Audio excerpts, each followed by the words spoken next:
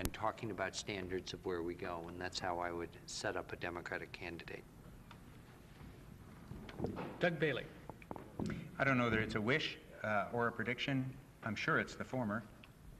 I hope it's both. The winner will be the candidate, if there is only one, who defines what America can and should be in the year 2000 and asks for a mandate to get there. That's called leadership. That's what the job is all about, and I think the public knows that. That's it? Yes. That's it? That's truth? That's 30 seconds worth. That's all you get. God, unbelievable. Well, we've had more than 30 seconds tonight, and I want to thank all of the panelists very much for giving us the benefit of their wise counsel.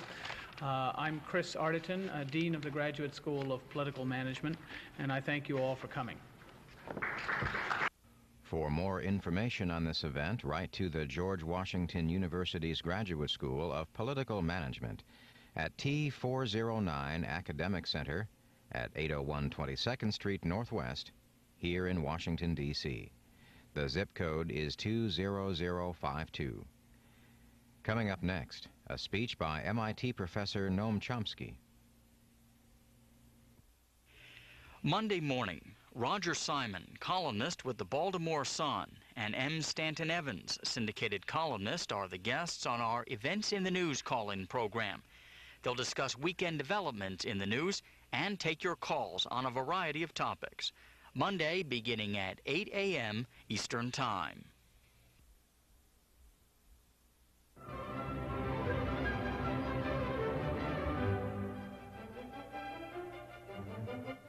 Coming up next on C-SPAN, a lecture and discussion by Noam Chomsky, professor of linguistics at the Massachusetts Institute of Technology.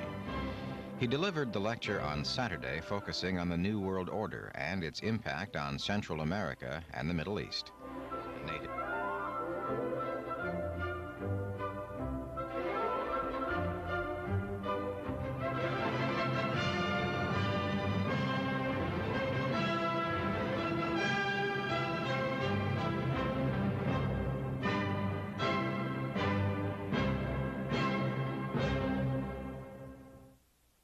Thank you so much for coming. And thank you for your patience. And we apologize for those of you who were unable to get seats. And we apologize for those of you who weren't even able to make it in. The lecture will be broadcast on WPFW, and it will also be broadcast on C-SPAN.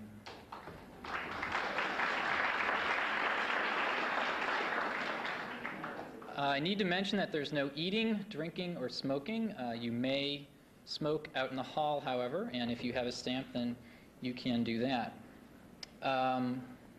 And first of all, on behalf of the Progressive Student Union, I'd like to welcome you to today's lecture.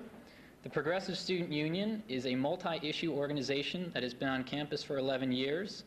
We work on peace and social justice issues, and we emphasize connecting the issues. The Progressive Student Union, as a member of the Progressive Student Network, has the motto of study and struggle.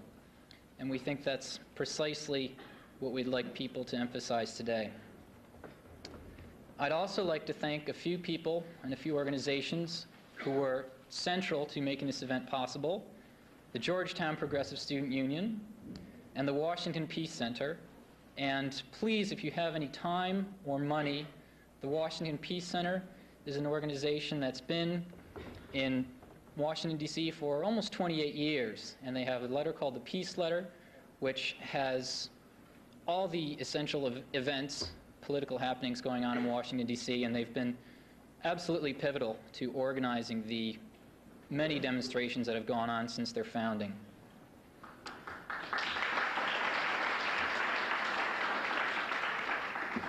I'd also like to thank the Institute for Policy Studies, who, in addition to the Peace Center and the groups mentioned, did some promotional work for us and has been very helpful. Finally, and last but not least, I'd like to thank Mark Pavlik, whose enduring efforts to make this event possible have really set an example for activists to follow.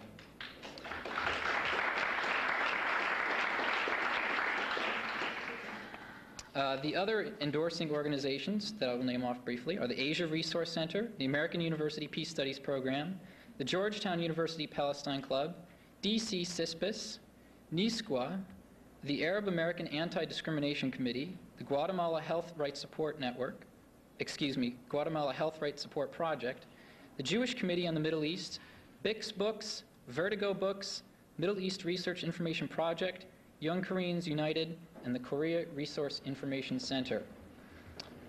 And all these people have literature and tables outside in the hall, and if you haven't looked at them already, please take a minute. Please take a minute to examine the books from Bix Vertigo and the South End Press table, which is being staffed by Mr. Pavlik. Some of the announcements. On December 5th, the Progressive Student Union will be hosting an event, a panel discussion on Iran-Contra, BCCI, and the October Surprise, connecting all these to Danny Casolaro. Some of the people on the panel will be Jack Calhoun, the Washington correspondent for The Guardian, Bill Hamilton and Nancy Hamilton, who are the owners of a computer software company, which has a very interesting legal history, and Michael Parenti, a well-known political scientist. Washington, D.C. activists will be gathering for a social on December 6th, and there's information about that available at the Progressive Student Union table out by the elevators. On December 4th, the Progressive Student Union is hosting a movie called Maria's Story, and that's going to be at 7:30, and there's flyers and more information about that available. I have an event from, an announcement from Jewish Committee on the Middle East, that copies of Professor Chomsky's talk today are going to be available through the Jewish Committee on the Middle East. JCOM is the acronym. Dr. Chomsky is on JCOM's advisory committee, as are the Jewish professors at over 150 universities all over the country who support the Palestinian right to statehood and major changes in U.S. Middle East policy. VHS copies will be $20, audio cassettes will be $10, and transcripts will be $3. And there'll be more information about that available. And you'll find a flyer on the way out, and please take a minute to examine that. I have an announcement from Guatemala. Human rights conditions have worsened in Guatemala throughout 1991. 7 human rights monitors have been killed in the past year alone. Between January and June, 371 Guatemalans have been murdered.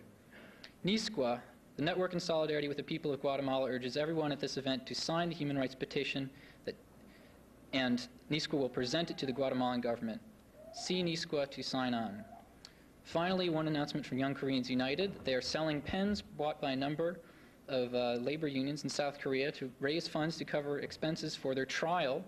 The workers have been fighting for 3 years to get back their wages and severance pay for products, which is products from a U.S. company. Please help the union in their historical fight. This is the first time a third world labor union is taking a multinational corporation to trial. Following the talk, there'll be a question and answer period. We ask that you please line up behind the microphone in the aisle, and that you keep your questions brief and precise. Finally, by way of an introduction, I'd just like to offer a few comments. I'd like to begin by saying that some of the most basic questions about foreign policy are the most important, and yet they're rarely addressed. Today we'll look at the New World Order and explore the disturbing answers to some of these questions. In a speech titled "The Challenge of Building Peace," delivered before the United Nations General Assembly on September 23rd, George Bush said the following: "The New World Order really is a tool for addressing a new world of possibilities. This order gains its mission and shape not from shared interests, but from shared ideals. And the ideals that have spawned new freedoms throughout the world have received their boldest and clearest expression in our great country, the United States. Never before has the world looked more to the American example. Never before have so many millions drawn hope from the American idea. And the reason is simple. Unlike any other nation in the world, as Americans we enjoy profound and mysterious bonds of affection and idealism. We feel our deep connections to community, to families, to our faiths. But what defines this nation? What makes us America is not our ties to a piece of territory or bonds of blood. What makes us America is our allegiance to the idea that all people everywhere must be free. The New World Order's prescription for freedom is clearly a blueprint for intervention.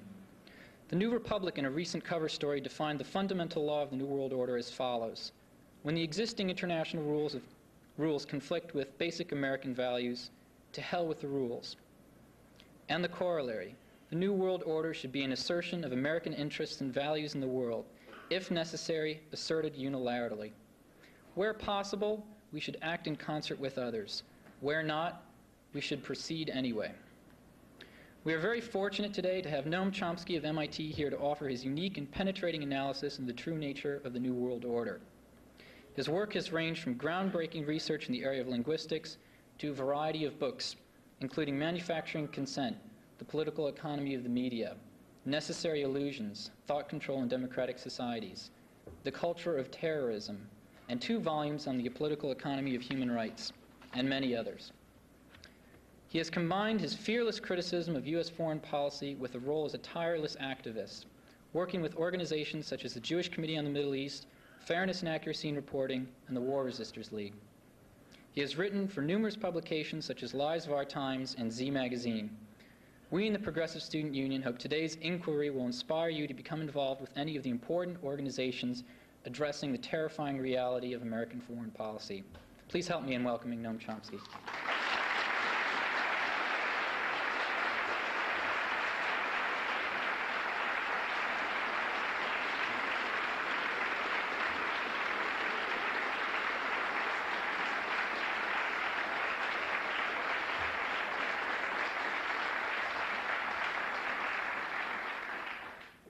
The first struggle today is going to be the struggle against the heat of those television lights.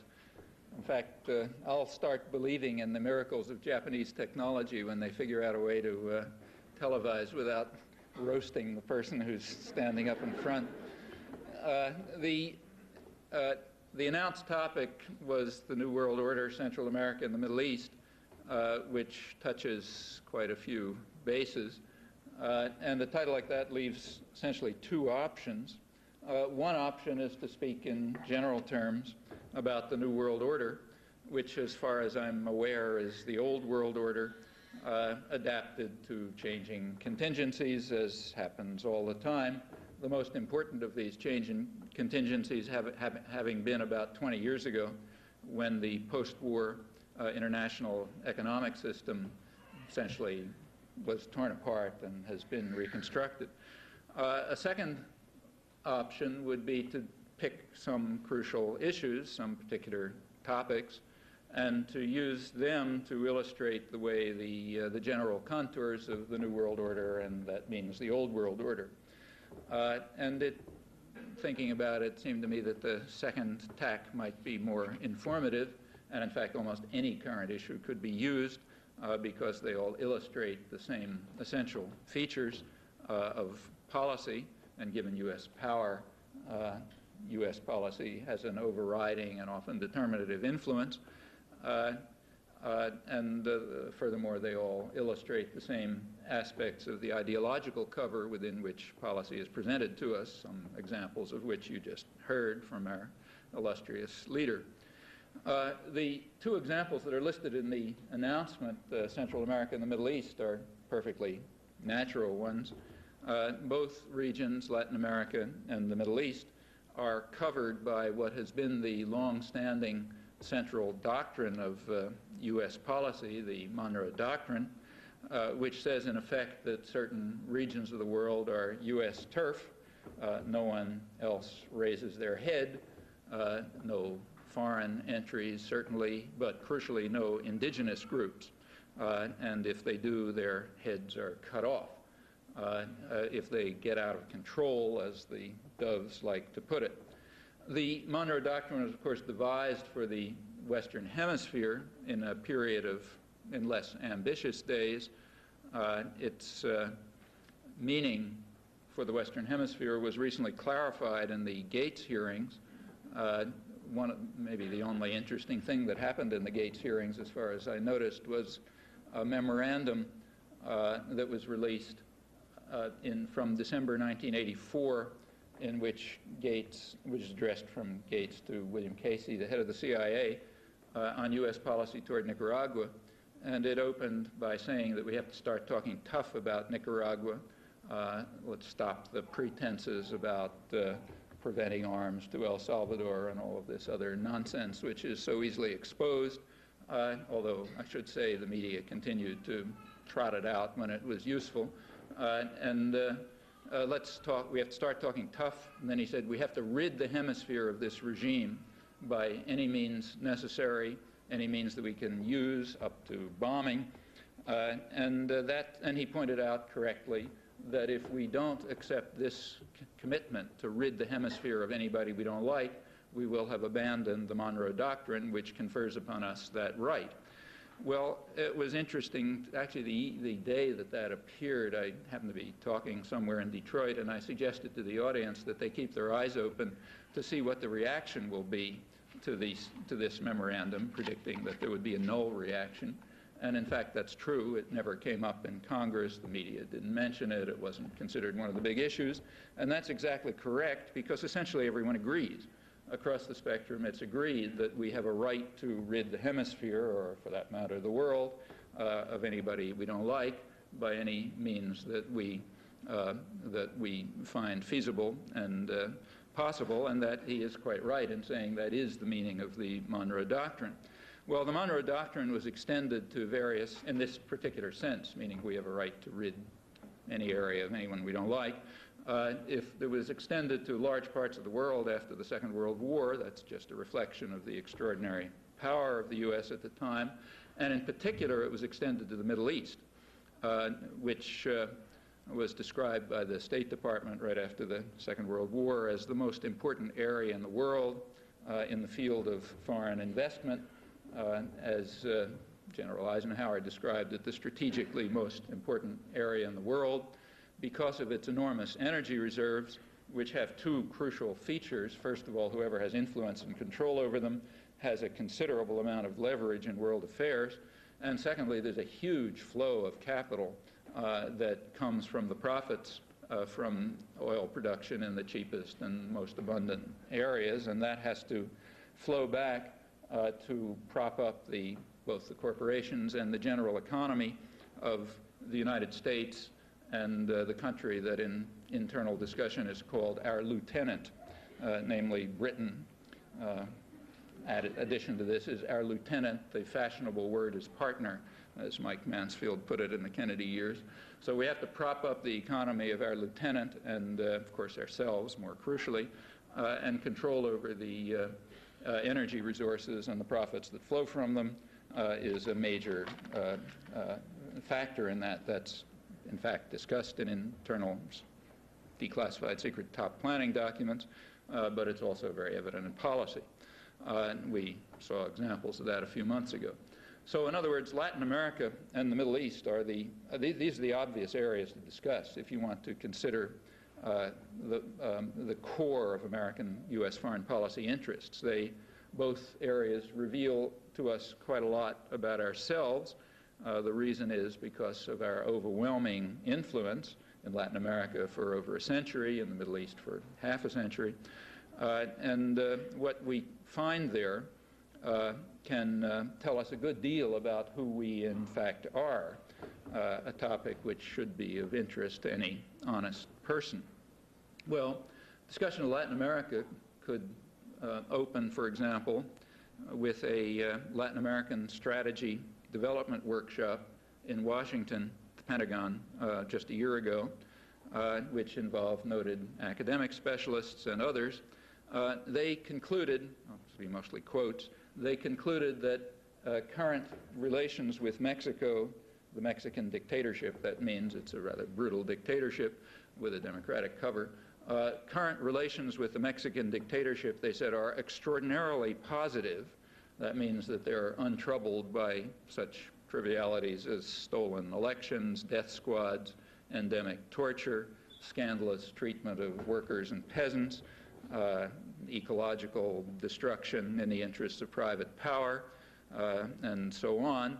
But they said that everything is not rosy. There's some problems on the horizon, and the only problem they note is, I'll quote, "A democracy opening in Mexico could test the special relationship by bringing into office a government more interested in challenging the United States on economic and nationalist grounds." So right now everything's fine because it's just a brutal and murderous dictatorship. But if there's a democracy opening, we may have some problems. Because a democracy opening might mean that various popular interests might be reflected, and that would be harmful to the U.S. concern, which is, of course, investment opportunities and the local wealthy classes and so on. Well, that hits the nail on the head. The primary concern of the United States in the Third World has, in fact, always, has been the problem of meaningful democracy, which is, in fact, a threat to power and privilege. And that has to be crushed. It has to be crushed abroad, and it has to be crushed at home. And without understanding that, you understand very little about domestic or foreign affairs, or about American society and culture. Now, of course, the methods for crushing democratic forces abroad and at home are different. Abroad, you can do it pretty much in the way it's done by totalitarian states. You can use violence, in fact, unrestricted violence. At home, over centuries of popular struggle, the capacity of the state to coerce and control has been limited, so a whole variety of other devices have been needed, but it's been well understood, and it's a major theme of intellectual discourse, if you like, for centuries, that methods have to be found to control and divert what used to be called the rascal multitude, and to keep them from interfering in what is none of their business, namely the management of public affairs. As Walter Lippmann put it, the elements that rule have to be protected from meddling and ignorant outsiders, that is, the mass of the population, and if you can't do it by force, you do it by other means. Well, a few weeks after this report on our on the extraordinarily positive relations with the Mexican tyranny, a leading journal in Mexico published an article by reporting on a conference in Mexico, a conference on international traffic of children, minors.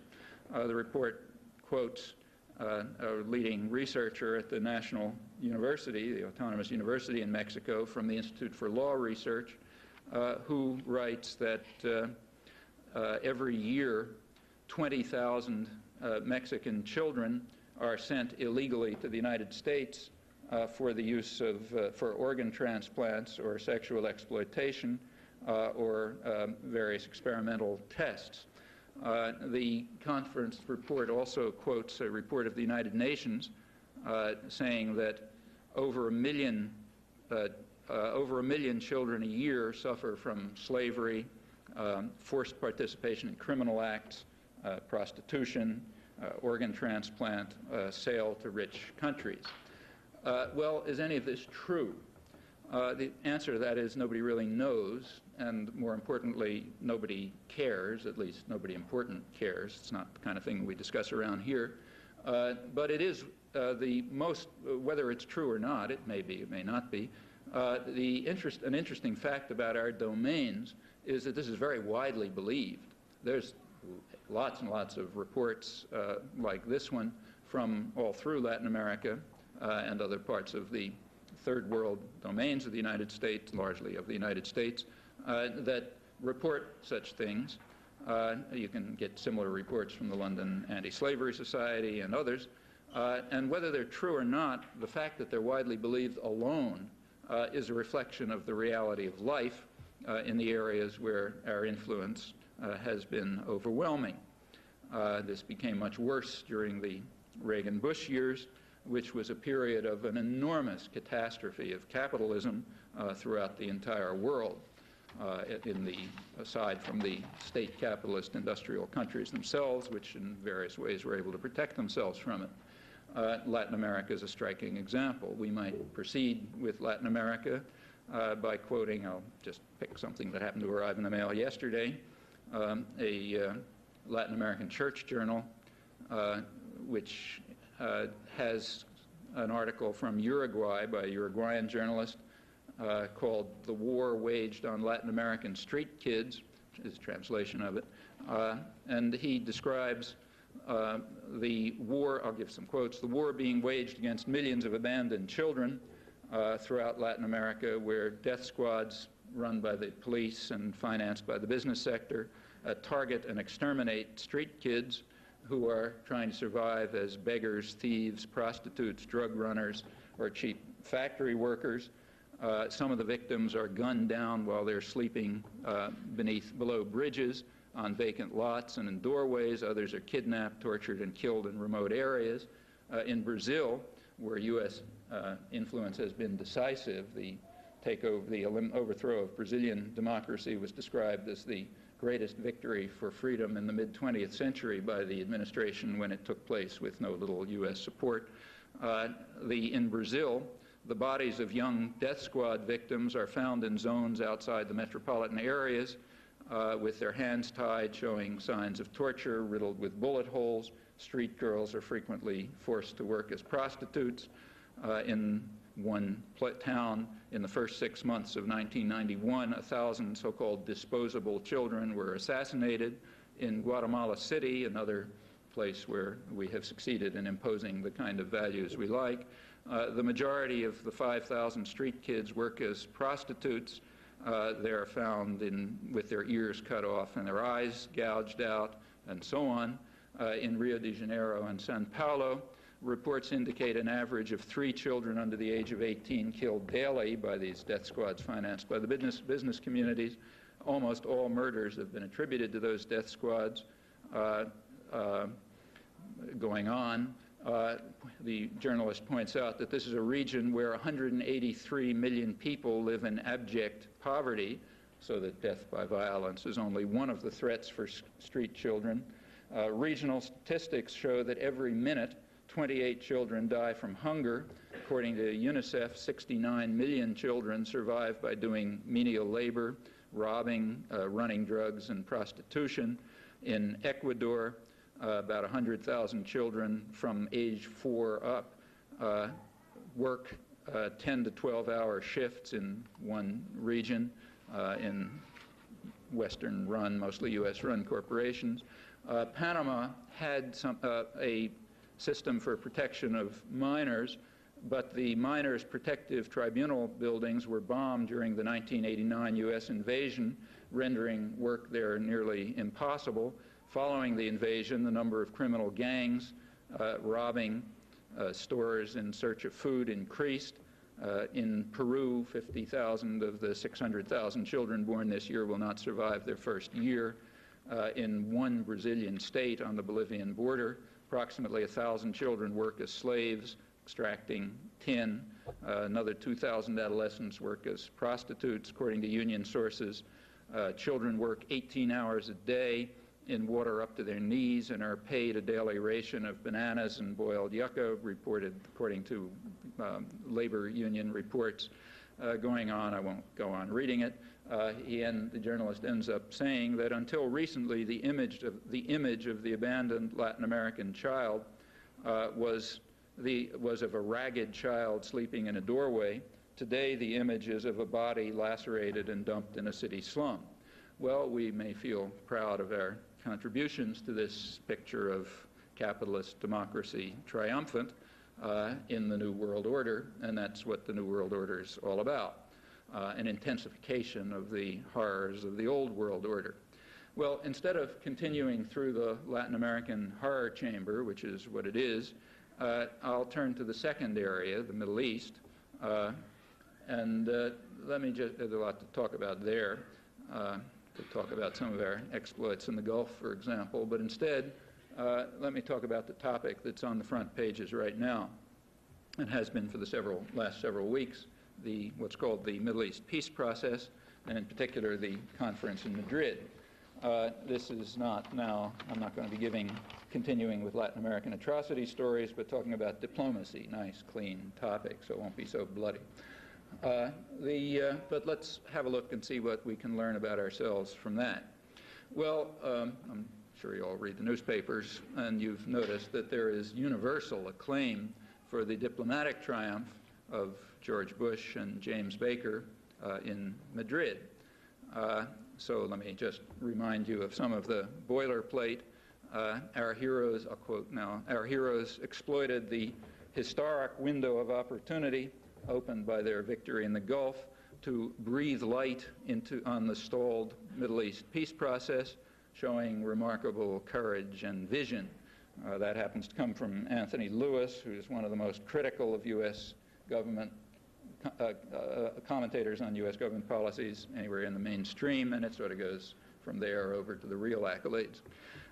The United States can at last try to bring about its traditional goals of land for peace and territorial compromise and autonomy for the Palestinians in the context of a general peace, now that the rejectionists are in disarray and the Russians are no longer causing mischief and the bad guys everywhere know that what we say goes, as the president put it last February. That's also true in Latin America, where what we say goes has been true for a long time, with consequences of the kind that I've already indicated. The news columns, they report with considerable awe that the president is dreaming great dreams of peace and justice, and of course marching forward to implement them. That's diplomatic correspondent R.W. Apple in the New York Times. James Baker is praised for his diplomatic skills and his tenacity in putting together what the Times calls the remarkable tableau in Madrid. I should, to be accurate, point out that not everyone agrees that the U.S. has really shown itself to be an honest broker. There are people who claim that Bush and Baker have gone too far in allowing their pro-Arab sympathies to influence what they do. But it's agreed that they're both well on their way to a well-deserved Nobel Peace Prize. Well, that's sort of standard, but more interesting than this kind of rather standard sort of Stalinist-style rhetoric. It's very reminiscent of the days of the genius Stalin and so on, for those of you who remember that kind of stuff.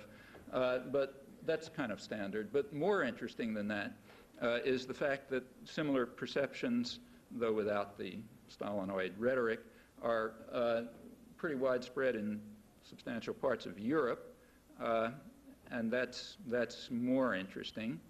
And even, in fact, Europe has to a large extent come to accept the extension of the Monroe Doctrine to the Middle East, which is new, and has also come to accept, to a certain extent, the framework of U.S. propaganda. That's also interesting and a noticeable shift. I think it's one worth studying itself. I think it has to do with the end of the Cold War. Maybe I comment on that later. But even more interesting than that is that the euphoria is reaching much further, even to towns and villages in the West Bank and Gaza, where expectations are apparently running quite high. The lead journal of the current issue of the Journal of Palestine Studies, the lead article in it is by an advisor to the Jordanian-Palestinian delegation at Madrid, Walid Khalidi, who lauds the personal commitment of the President of the United States, I'm quoting, in front of Congress and the whole world to a just and comprehensive settlement. And he's also much impressed by the invigoration of international institutions and the new recognition that we can't go too far with double standards. In my view, so that's a pretty broad spectrum. In my view, this is all total illusion. I'll like to give some indication of why. Let's just start with a brief comment on the matter of our abandonment of double standards.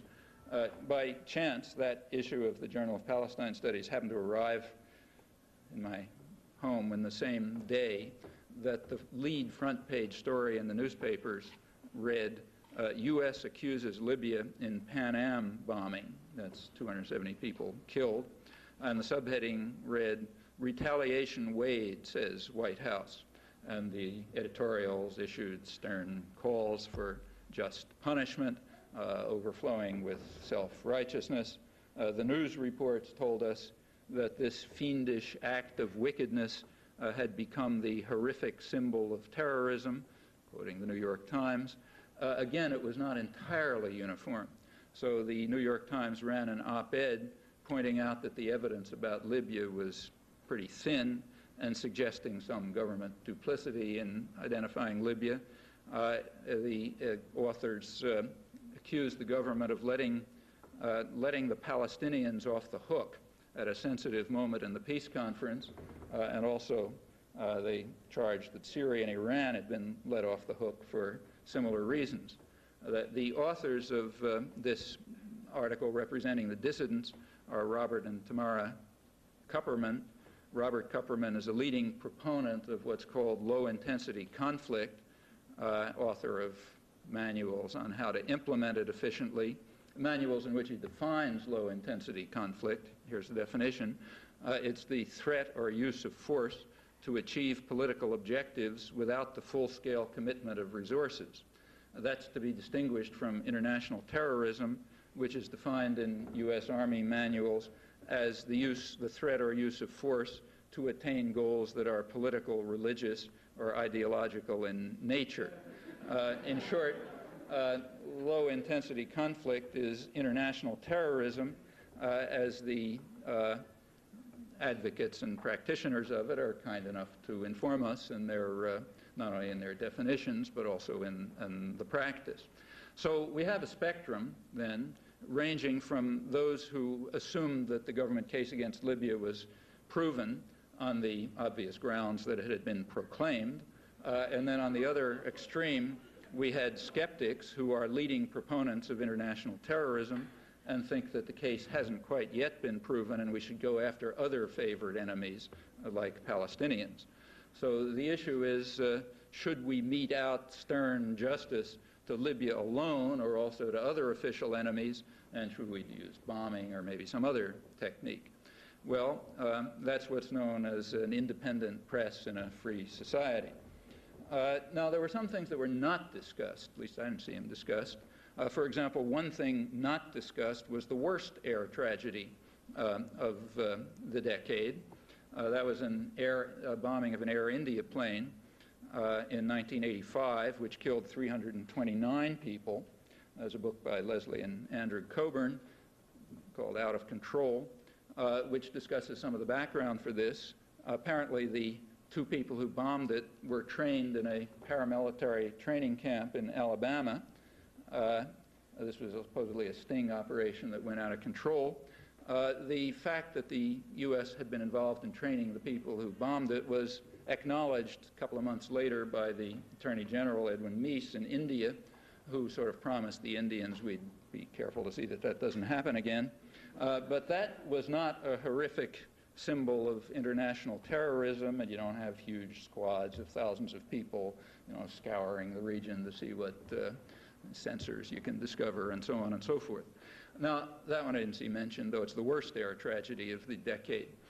There was some mention of another air tragedy, the downing of an Iranian commercial jet with 290 people killed. That's also more than the most horrific symbol of terrorism of the decade.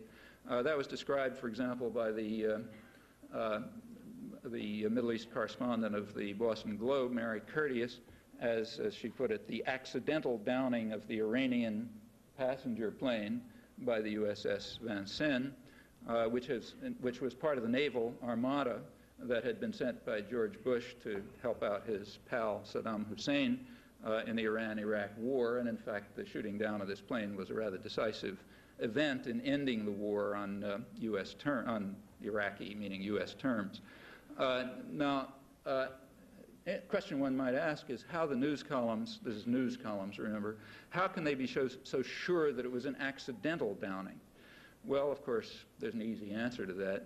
The U.S. did it, and therefore it follows that it was an accidental downing. Just as U.S. international terrorism is laudable, it's low-intensity conflict, a good thing, not terrorism. However, not everyone agrees. Again, there's a spectrum of opinion. In this case, for example, one of the people who does not agree is U.S. Navy Commander David Carlson, who was the commander of the vessel right nearby the Vincennes, who wrote an article in the U.S. Naval Institute Proceedings in which he describes, I'm quoting it now, how he wondered aloud in disbelief as they watched the Vincennes shoot down what was perfectly obviously a commercial airliner, passenger jet, taking off in a commercial corridor. And his assumption is this was out of a need to prove the viability of its high-tech missile system. Well, the commander of the Vincennes didn't go completely unpunished. The president reacted. He granted him the Legion of Merit Award, along with the officer in charge of shooting down the commercial airliner, for exceptional, I'm quoting from the citation, exceptionally meritorious conduct and outstanding service, and for the calm and professional atmosphere under his command in the Gulf. The shooting down of the airliner was not mentioned in the citation, although that's the only known action of the Vincennes. The media kept a dutiful silence about this, at least at home. In more civilized parts of the world, like, for example, Malaysia, third world journals were quite open about reporting the facts, including the Legion of Merit Award, in reviews of U.S. international terrorism, which they don't understand is only low-intensity conflict and accidental. Libya's response to these charges was a call for a hearing by the World Court or some other international inquiry, a call that was regarded as reasonable by the Arab League, but it was, of course, dismissed here without any discussion as utter nonsense. That's what's known as invigoration of international institutions, just as what I just described is what's known as the abandonment of the double standard. Well, for those who are willing to consider fact, what I've just mentioned is like a crumb from a mountain of evidence that illustrates what a Salvadoran Jesuit journal recently described as the ominous halo of hypocrisy covering U.S. statements and actions, an ominous halo of hypocrisy that sickens and disgusts any honest person who suffers through the daily output of the commissar culture. That's a major element of the New World Order, just as it was a major element of the Old World Order. Well, let's put that aside and turn to the third feature that the lead article in the Journal of Palestine Studies finds so encouraging, along with most other opinion, the personal commitment of the president to a just and comprehensive settlement. And let me now review at least what I think is happening. It seems to me three major questions arise about what's going on right now. One is, why is it happening now? Why this big diplomatic flurry right now? Two, is there a break with traditional American policy? And three, what about the apparent conflict between the United States and Israel? Well, let's start with the first, why right now? And in fact, we might turn back to page 1 of the Boston Globe, which has that lead story about the U.S. charges against Libya. That's the lead story, and by accident or because they got a subversive in the editorial board or something, there's an adjacent story right next to it, which discusses White House concerns over polls that show that George Bush is falling rapidly because of the problems with the domestic economy. Well, could there be a correlation between those facts? Actually, there could be. The story of the past 10 years, the major story of the past 10 years, is the huge assault against the general public, which you're familiar with, huge transfer of resources from large majority of the public, in fact, to wealthy, privileged sectors, investors, and so on. Now, when a state is involved in policies of that kind, it's necessary to divert the public, the ignorant and meddling outsiders, somehow, so they don't pay attention to what's going on around them. And that's true whether it's a totalitarian state or a democratic state. And there aren't a lot of ways to do this. Two of the ways are to inspire fear of terrible enemies who are about to destroy us, and that's got to be accompanied with awe for our amazing leaders who rise just in time and save us from destruction so that we can once again be standing tall, as Ronald Reagan put it when he succeeded in overcoming the threat to our existence from Grenada, if you can remember that far back. In fact, this is pretty much the story of the last 10 years. Every year or two, there's some fantastic threat to our existence, but then with incredible heroism, our leader somehow beats it down. And that's a natural concomitant of the social policies that are being carried out domestically. You'd find that in any state, just as another natural concomitant is various devices to set sectors of the targeted populations, most of the population, set them against each other so they hate each other and so on, instead of paying attention to what's going on. This is all pretty standard.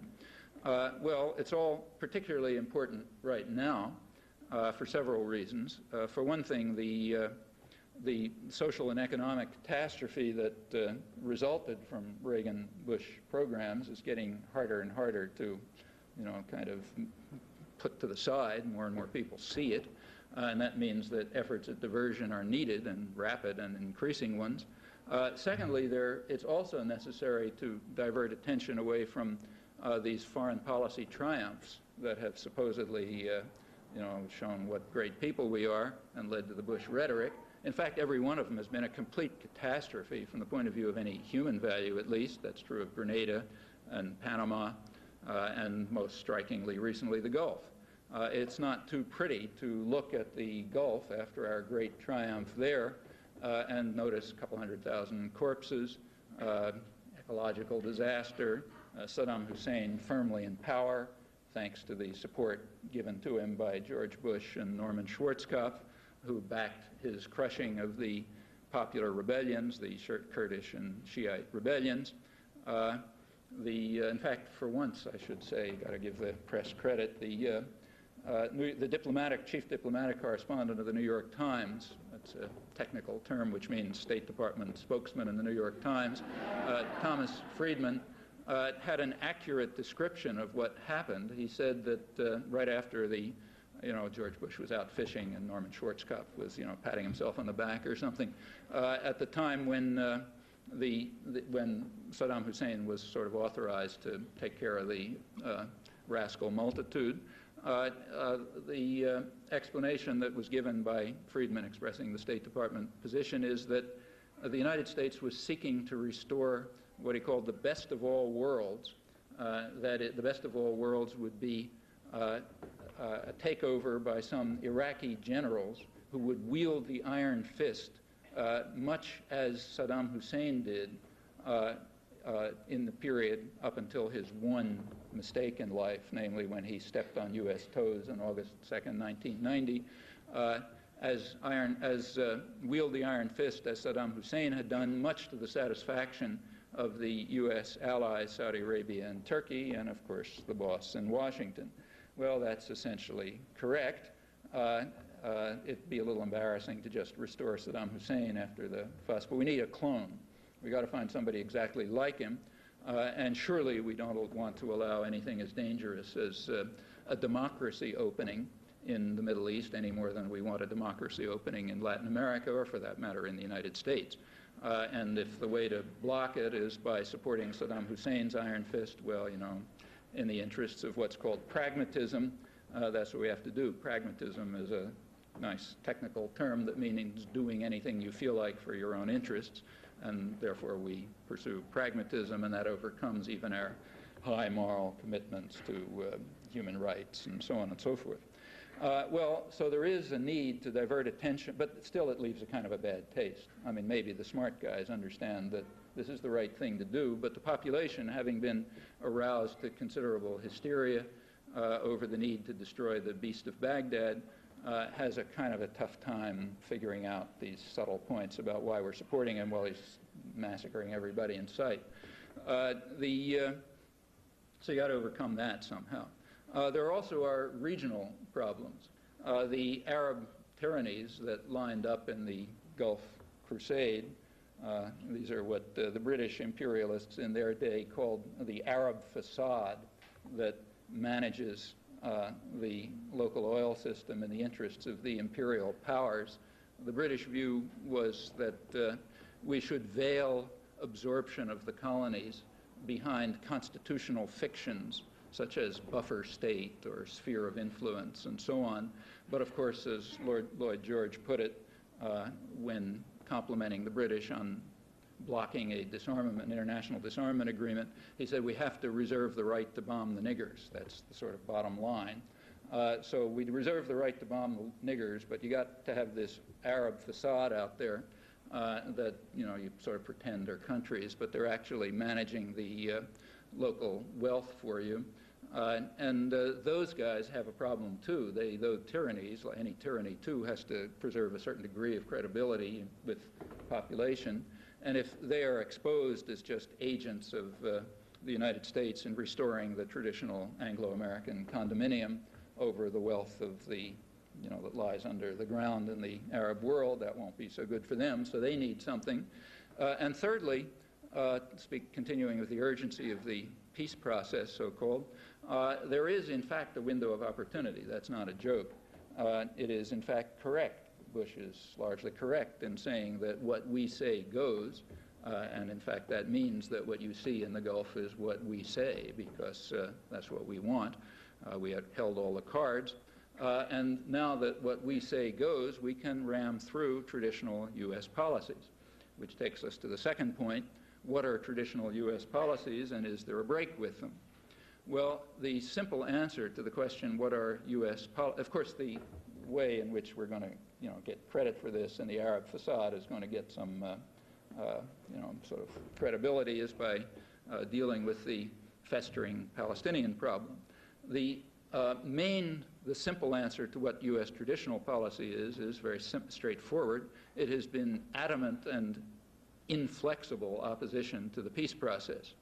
Now, before I continue, I have to make a side comment on political discourse. Every term of political discourse has two meanings. It has a dictionary meaning, and it has what we might call the PC meaning, the politically correct meaning. That is the meaning that's used to advance power ends. And they're always different. So, for example, terrorism in the dictionary meaning is what the Army Manual says, the threat, the use or threat of force to advance political ends. But in the PC meaning of the word, international terrorism is the threat or use of force to implement political ends when it's carried out by others, not when it's carried out by the United States or client states. Then it has another name. It's called retaliation or defense of freedom or something like that. The same is true of the term democracy. There's a dictionary meaning in which a state is democratic, society is democratic, to the extent that the population has some meaningful way of participating in managing their own affairs. But then there's the PC meaning, in which democracy means the rule by elements that appreciate the transcendent needs of those who own American society and therefore must govern it. I borrow one of the favorite maxims of the Founding Fathers. That's the principle on which the country was founded, and only those who understand that are capable of participating in democracy in the PC sense. Well, the same is true with the term peace process. There's a dictionary meaning in which the peace process means something like efforts to advance peace, and then there's the PC meaning in which the peace process refers to whatever the U.S. happens to be doing at the moment. If what the U.S. happens to be doing at the moment is undermining the peace process and barring the peace process at every turn, that's the peace process. Actually, it's all quite simple once you understand the rules. The reason for institutions like universities is to teach you the rules, so don't forget to do your homework. But once you figure all this stuff out, you can play the game rather well. Well, breaking the rules and keeping to English instead of PC language, the traditional U.S. policy has been, as I said, rigid opposition to the peace process. Rigid, inflexible, invariant opposition to the peace process, which is why it never gets anywhere. You can see this very clearly if you just look at the more or less irrelevant factual record. The record is irrelevant because it's not politically correct. It teaches the wrong lessons. but let's look at it anyway. If you look at for example, you could start with the UN General Assembly. The UN General Assembly has a vote they meet every winter, and they have a vote every year on advancing the peace process. I won't run through the whole record, but the last one was December 1990, when the vote was 144 to 2, United States and Israel, and that's the way it is all the way back. It's always something like that, N to 2, where N is everybody who wasn't asleep that day or something like that. And 2 is the United States and Israel. Sometimes it varies a little. In 1989, it was 151 to 3 for completely unexplained reasons. Dominica joined with the United States and Israel. Maybe somebody has some insight into that. But in effect, it's the U.S. and Israel blocking the peace process at the General Assembly. Well, what about the Security Council? Notice, incidentally, the United States is a very powerful country. That means when the U.S. vote, if there's a vote at the General Assembly, which is, let's say, 160 to 1 and so on, and things like that happen pretty commonly, if the 1 is the United States, it's vetoed. That's what it means to be in a position to be able to assert what we say goes. What about the Security Council? Well, of course, that's out because there the United States can just flat veto everything, as in fact it's been doing since 1976. In 1976, first major U.S. veto, there was a resolution which called for, I'll quote it, a settlement, a peace settlement on the pre-1967 borders, Arab-Israeli settlement. That means the internationally recognized borders, with guarantees for the sovereignty, territorial integrity, and political dependence of all states in the area, and their right to live in peace within secure and recognized boundaries, including Israel and a new Palestinian state in the West Bank and Gaza. That was introduced to the Security Council by Jordan, Syria, and Egypt. It was backed by virtually the whole world. It was publicly backed by the PLO. According to Israel, the current president of Israel, Chaim Herzog, who was then UN ambassador, it was not only backed by the PLO, but actually prepared by the PLO, another example of their terrorist past. It was vetoed by the United States. It is therefore out of history. Try to find it in records of the peace process or documentary collections and so on. In short, it's just not politically correct. There have been, the same thing happened in 1980, but in effect the Security Council is ruled out as an agency for advancing the peace process. The United States, there have been a series of other proposals rejected by the United States, and Israel's opposed to them, many others. I won't run through the record. Now, the U.S. is a very powerful country, so we can block a proposal by just saying no, period. Israel is less powerful, and therefore they have to be a little more vigorous in their opposition. So in the case of the 1976 Security Council resolution, while the U.S. just vetoed it, Israel reacted differently. They reacted by bombing Lebanon, killing about 50 people in a raid that was described quite openly, and in fact even reported as having not a reaction to anything, which was not exactly correct. It was actually retaliation against the United Nations for considering this resolution. And in 1980, when Saudi Arabia announced the so-called Ford plan, which again sort of along the same lines, most of those plans are along the same lines, Israel reacted, according to the Israeli press, by sending phantoms, which probably means nuclear-armed phantoms, over the oil fields. And the Hebrew press pointed out that foreign intelligence agencies are digging into their files to look up their records on the capacity of Israel to destroy the oil fields, meaning push too far, things we can do. Well, that's the way a smaller and weaker country has to respond. The U.S. is just simpler. We just say no, and that means it's off the agenda and it's out of history, if you have a well-disciplined commissar class at least. Well, this problem continued through the 1980s.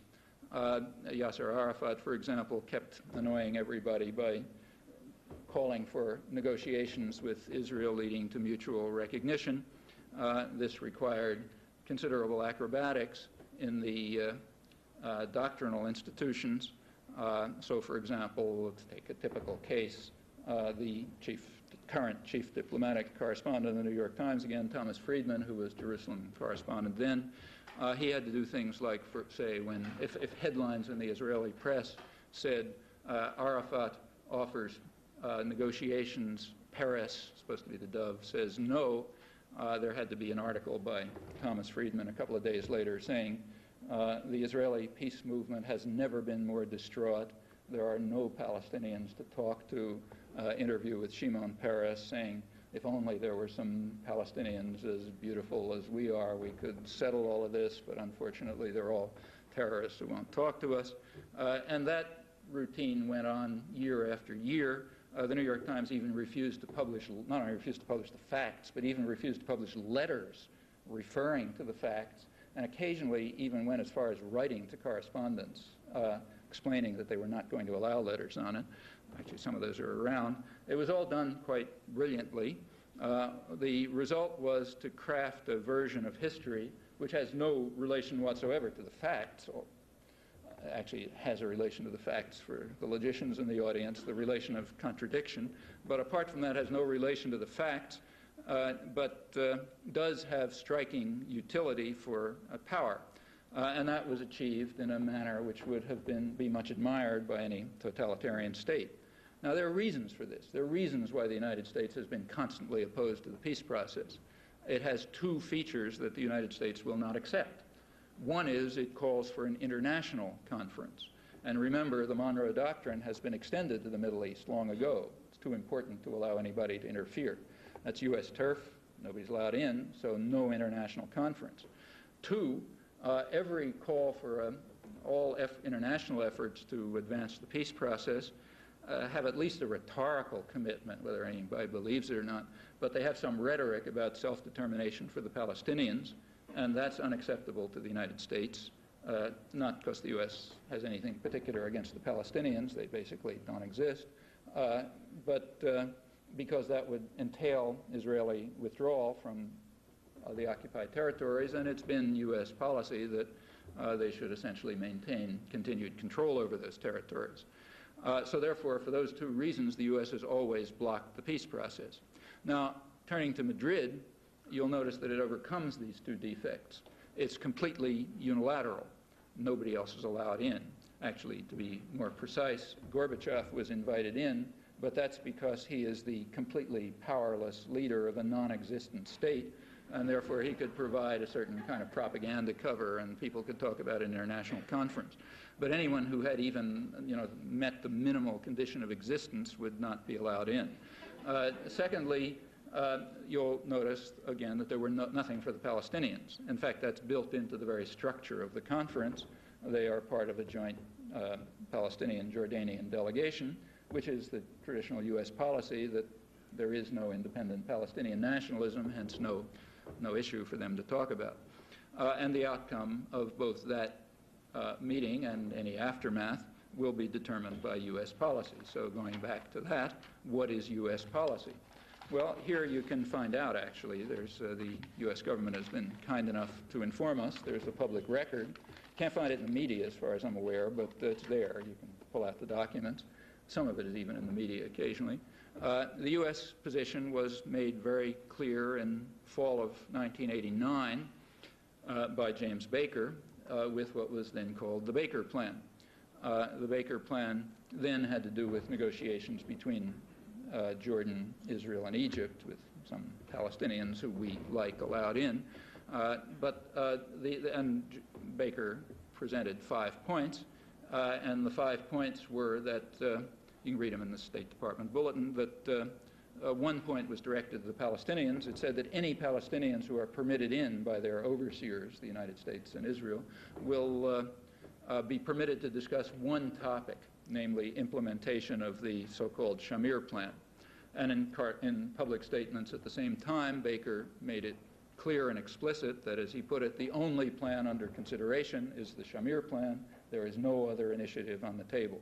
So we want to find out what U.S. policy is. We turn to the Shamir Plan, which is in fact the Shamir-Peres Plan, the coalition plan of the Labor-Likud government, two major parties in Israel, which had been put forth in May and was now endorsed. And the Shamir-Peres Plan has, actually the Shamir-Peres-Baker Plan has three basic principles. Principle one says there can be, I'm quoting it, there can be no additional Palestinian state meaning there already is a Palestinian state named Jordan, and if Palestinians and Jordanians and the rest of the world don't agree, that just shows they're kind of, anti-Semites or ignorant Arabs or something like that. So there's no issue of Palestinian self-determination. There already is a Palestinian state. That's Jordan, and there can't be an additional one. Point number 2 says there can be no change in the status of the occupied territory, they don't call it occupied, of the territories, meaning Gaza Strip and West Bank, except in accordance with the basic guidelines of the government of Israel, which bar any form of Palestinian self-determination. Point number 3 says no PLO, meaning Palestinians can't pick their own negotiation or representatives even to sign a capitulation. At point 4, there's a fourth point, it says there will be what are called free elections run under Israeli military control, and if you've ever looked at a television set, you know what that means, with most of the Palestinian national leadership rotting away in prison camps without charges. Those are free elections. So that's it. That's the Shamir, Peres, Baker plan. Nothing much has changed. Sometimes it's called autonomy. That's the current term for it. In the Israeli press, more honest than here, one of the leading and most respected Israeli journalists, Danny Rubenstein, right in the mainstream and no particular dove, recently, just a couple of weeks ago, described autonomy as the kind of autonomy that exists in a prisoner of war camp, where the prisoners are autonomous, I'm quoting it, where the prisoners are autonomous to cook their own meals and run cultural events. Furthermore, he went on to say the autonomy is exactly what the Palestinians have now, namely the right to run their own services. And there's a reason for that, he explained. He's pointed out that even the most extreme expansionists, Greater Israel enthusiasts, don't call for literal annexation of the territories, because that would have a problem associated with it. It would mean you would have to extend to the territories Israeli law, including the minimal services that are provided for the second-class citizens of Israel itself, the Arab citizens. And he said that probably bankrupt the treasury, and he estimates would probably double the income in the territories. So it's much more efficient just to have heavy taxation, but to provide nothing in return under autonomy, namely the autonomy of a prison camp. Well, that's what is being offered now, exactly as it was offered at Camp David. That's why it's so praised in the United States. Well, looking back, there's a history to this. Somebody stop me if I go on too long, but I'll give a little bit of history. It's worth looking at. U.S. policy has undergone some changes. From 1967 to 1971, U.S. policy was right in the mainstream. It called for implementation of what was then the international consensus, which meant a political settlement on the pre-June 67 borders, with the wording that I just read. That was actually drawn from the resolutions of the time, reiterated in 1976, territorial guarantees and security and right to live in peace and so on and so forth. At that time, there was nothing for the Palestinians. Okay? They weren't part of it. It was just a settlement on those borders. Official U.S. policy said that there might be minor territorial adjustments, which would furthermore be mutual. Minor and mutual territorial adjustments just to fix things up, but that was the position. In February 1971, a problem arose. President Sadat of Egypt offered a peace treaty in those terms, virtually identical with the terms of official U.S. policy. Israel rejected it, looking for bigger, that was under the Doves, incidentally, the Labor Party, looking for broader territorial gains, and the United States had to decide whether to pursue its own policy or to change that policy. Now, it was a kind of an internal bureaucratic conflict. Henry Kissinger won out. He was then National Security Advisor, and pursued his policy, which was what he called stalemate, keep things the way they are, no peace treaty. Israel responded to Sadat's offer by recognizing it as a genuine peace treaty. The U.S. backed the rejection.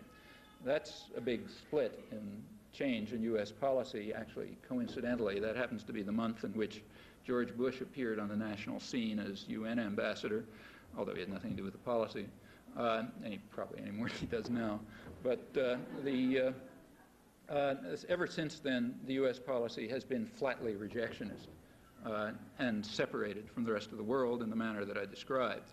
Now, from 71 to 73, that was a period of, for those of you who know this history, of great triumphalism, both in the U.S. and Israel. The assumption was that Israel had overwhelming military power. You could disregard the Arabs altogether. As the former chief of military intelligence in Israel, Yehoshaphat Harkabi, now a Dove incidentally, as he put it at the time, war is not the Arabs' game. They don't know which end of the gun to hold, so we can just keep the stalemate. And Kissinger accepted that, so there was no need to respond to Sadat's offers or anything. Now, in October 1973, those illusions were shattered. Turns out they did know which end of the guns to hold. It was a kind of a near thing. Policy had to shift. Kissinger, who is incidentally no great genius, does understand things like violence. He had a pretty good understanding of that.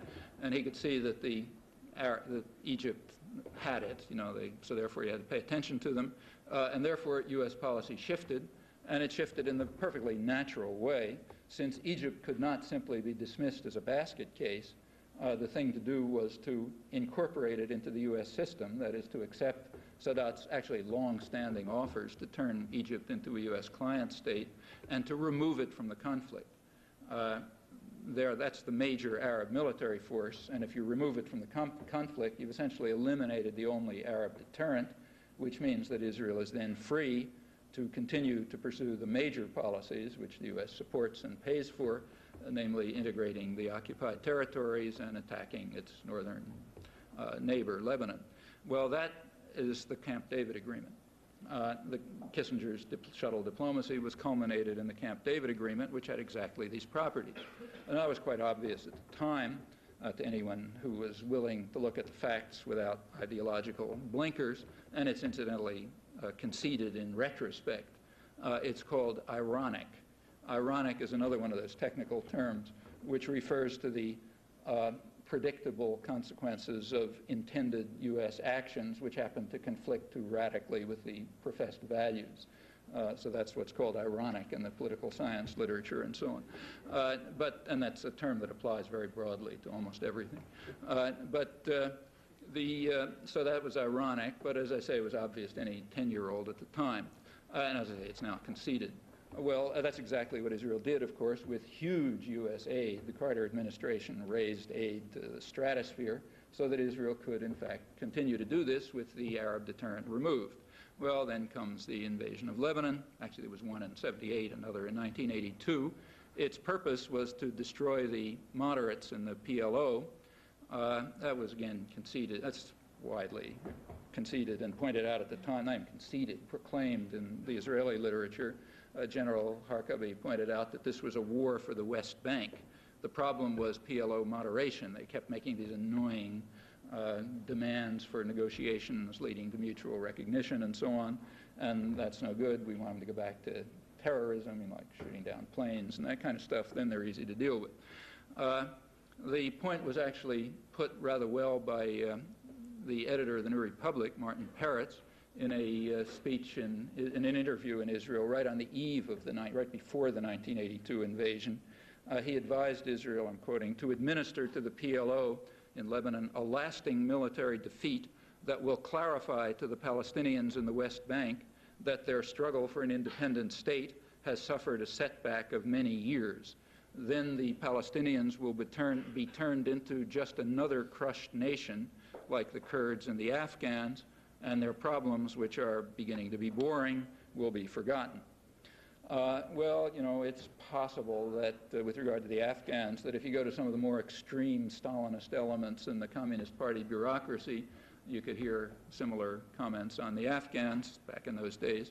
And I should say that Peretz's comments on his attitude toward the Kurds do rather accurately capture U.S. policy toward them, as we've just seen again. Well, that's U.S. policy. It stays like that until today. Now there's a spectrum, as always. There are the hawks and the doves, so let's look. According to the hawks, the Palestinians deserve nothing like other crushed nations. And then there's the doves, and here, a good example is Thomas Friedman again. On the occasion of his receipt of the Pulitzer Prize for his reporting in Israel, he had several interviews in the Israeli press, where he advised Israel to run the occupied territories in the manner in which they run South Lebanon. Now that means under the control of a terrorist mercenary army, which with big prison camps where you hold hundreds of torture chambers, actually, where you hold hundreds of hostages to ensure that the villages submit to the rule of the terrorist mercenary force, and you bomb beyond the borders when you feel like it, and so on. He said that's the proper way to run the occupied territories. However, remember that this is a dove speaking, so his position is you should give the Palestinians something, right? And what he actually said is, he said, if you give, quoting, if you give Ahmed a seat in the bus, he may limit his demands. So you ought to give Ahmed a seat in the bus. Well, again, you could imagine somebody, maybe there's some, Nazi somewhere who's advising the Syrians that they should run what is now Israel, the way they run the Bekaa Valley in Lebanon, but they should give Jaime a seat in the bus because then maybe he'll limit his demands. That would be the doves. Or maybe somebody's advising South Africa that you should give Sambo a seat in the bus and maybe he'll shut up or something. Well, that's the doves. So again, there's a spectrum, and we learn a little more about ourselves by looking at it. Well, the doves' view is that the Palestinians should be given a seat in the bus, namely autonomy, the autonomy of a prison camp, basically what they have now, but nothing more. No citizenship, no independence. The great achievement of the Madrid Conference, and the one that's called forth such raptures in the American press, is that the Palestinian representatives, permitted in by the United States, have partially agreed to this. So actually the Israeli lobby is naturally quite enthusiastic. The New York Times the other day has an op-ed by the deputy director of something called the Washington Institute for Near East Policy, which is an organization that journalists go to when they don't want to express their own opinions, but they want their support for Israeli policies expressed for them by an objective outsider. That's a standard journalistic trick. The Washington Institute for Near East Policy has no other function, as far as I'm aware, than to provide such statements. Its deputy director notes, I'm quoting, that gains were made in Madrid. The Palestinians reversed their 13-year rejection of autonomy, which was called for in the Camp David Accords, the Accords welcomed by Menachem Begin, because they removed the Arab deterrent from the conflict and offered Palestinians the autonomy of a prisoner of war camp, as the mainstream Israeli press points out. Well, the news columns in the U.S. are much impressed by what they call, quoting the New York Times, the Palestinian self-adjustment to the real world. That is, the acceptance of a period of autonomy under Israeli domination, during which Israel can establish the facts of permanent domination with enormous subsidies from U.S. taxpayers. The idea is that now that Ahmed has limited his demands, he's praised for what is called the new pragmatism, this willingness to accept half a loaf under Israeli domination instead of the all-or-nothing demands. That's referring to the demands for self-determination in a Palestinian state alongside Israel, a totally absurd idea, supported only by the entire world outside the United States and its Israeli client, and therefore, by definition, extremist, rejectionist, and not pragmatic. Pragmatic means self-adjustment to the real world, which is what we say goes. If you do that, then the news columns are willing to welcome you as pragmatic. That's Clyde Haberman, and the same is true of a host of others. I won't bother referring to it. In fact, so much of it that I won't, too late to talk about. But it's standard. Open the press at random, and you'll find similar praise for the new pragmatism. Until 1988, continuing the history a little bit, the U.S. was quite satisfied with the status quo, as was Israel. In 1988, the Intifada was beginning to raise some costs, costs for Israel to control it, costs for the U.S., which in fact was becoming something of a laughingstock internationally because of the increasingly desperate insistence that the Palestinians were not repeating magic words produced by George Shultz for them to say. It became a joke, in fact. So the U.S. made the obvious decision to pretend that the Palestinians had capitulated and impose upon them the U.S. position, say, okay, they accepted our position. There's actually a name for that in the diplomatic literature. It's called the trollop ploy, referring to trollop this was done by the Kennedy administration, who you remember were big intellectuals, so they referred to things like novels. And the references to a trollop novel where the heroine interprets a meaningless gesture by, the hero or whatever as an offer of marriage. So the trick is, if you're really stuck in a diplomatic corner, what you should do if you have enormous power and control over the world information system is pretend that the other guys accepted your demands and then stick them with it and count on the media and the academic scholarship and so on to say, yeah, they capitulated to your demands. In mid-December 1988, George Shultz, that was at the time, went through this comic act, claimed that Yasser Arafat had said the magic words. In fact, as any literate person could see, he was saying exactly what he'd been saying for years. It was just as far from the U.S. demands as ever, and no Palestinian spokesman could ever accept the actual U.S. demands. But now they were stuck with it because George Shultz had said so, and everybody repeated it, so that ended that story. The U.S. then moved to what was called a dialogue with the Palestinians. They were offered a opportunity to have tea in the master's antechamber, where they were told in the first meeting, transcripts were leaked and published in Israel and Egypt, not here, though they were in English in the Jerusalem Post, so everybody could read them. The transcripts of the first meeting, the U.S. told Palestinian representatives that they should understand two things. One, there would be no international conference, so forget about that. And two, they should call off the intifada, or what the U.S. described as the riots, which we regard as terrorism against the State of Israel. So in other words, go back to the previous status quo and forget about any political settlement, and then we'll agree to talk to you. Well, this was understood very well within Israel, I should say. The defense minister, Yitzhak Rabin, of the dovish Labor Party, had a meeting with Peace Now leaders shortly after the opening of the dialogue, and he told them, don't worry about it, it's quite okay, we're in favor of it. He said the dialogue is a low-level dialogue which is completely meaningless and which will provide us, he said, with a year or more to crush the intifada by force. And he assured them they will be crushed. Well, that's what happened. They were crushed. There's a limit to what flesh and blood can endure. Violence works. The dialogue diverted attention as needed, as intended. Then came along the diplomatic initiative to divert the Baker-Paris-Shamir plan, purpose of which was to divert any attempt to implement the real peace process. That brings us right up till today. That's, as far as I can see, that's what's happening at Madrid. Well, just last comment, there's some thinking behind this. There is a strategic conception behind it. It's one which is more or less permanent. It's part of the old world order, the new world order, the next 10 years, new world order, and so on. The strategic conception about the Middle East is pretty simple. The major issue there is the energy reserves. The U.S. has to control them. Nobody else is allowed to interfere. U.S. turf, too important. There's a method for controlling them. The method is, first of all, to construct an Arab facade, family dictatorships which sort of manage it for us. Very weak, so we don't have to worry about them, having any funny ideas.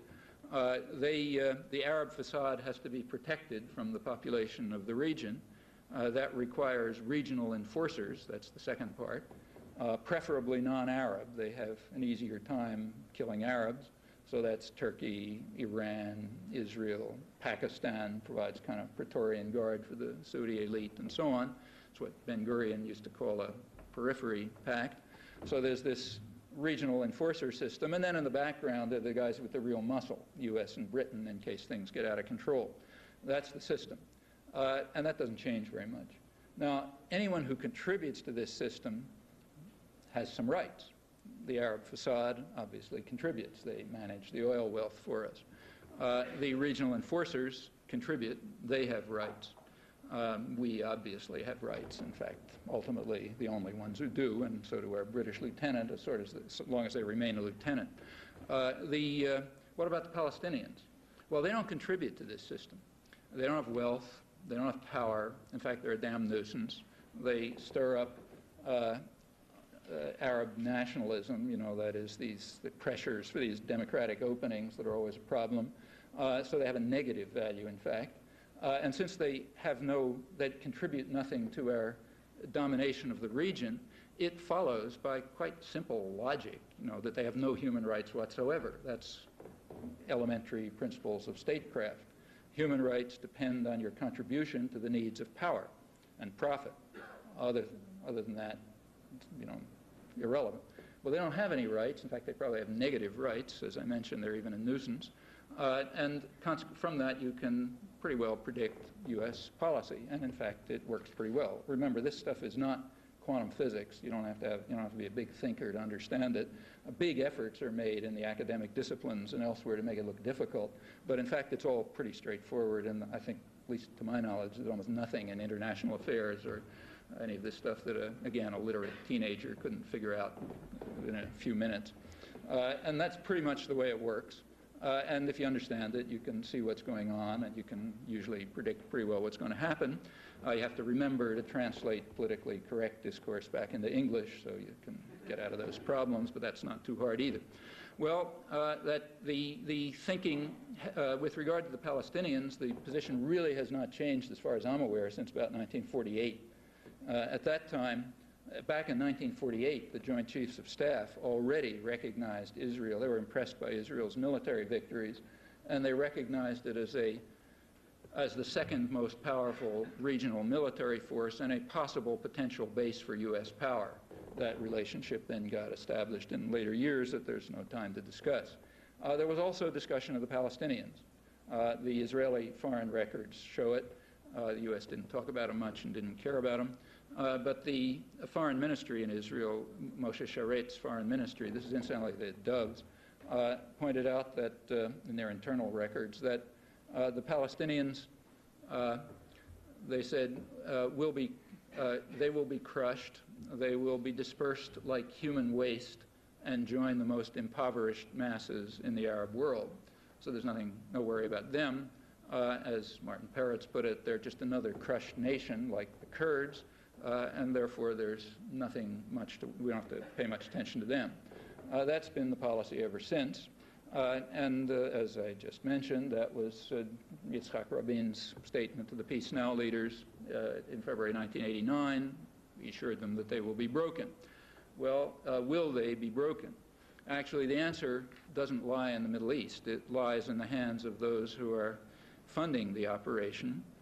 There is certainly no hope in the president, any faith in the president's noble intentions or other illusions. Rather, it's necessary to do some other things. First one is to clear away the mountains of rubble that conceal the events of history, not only in this case, but in almost every other one, to view what's happening without any illusions, and to create public pressures that can put an end to the extreme rejectionist policies that the United States has been pursuing virtually alone in the world. If we're honest, we will also be able to see that this is true in Central America and indeed throughout the subject domains generally, what is euphemistically called the South. The president is right to a degree when he says that what we say goes. What remains to be determined is what we choose to be. Thanks.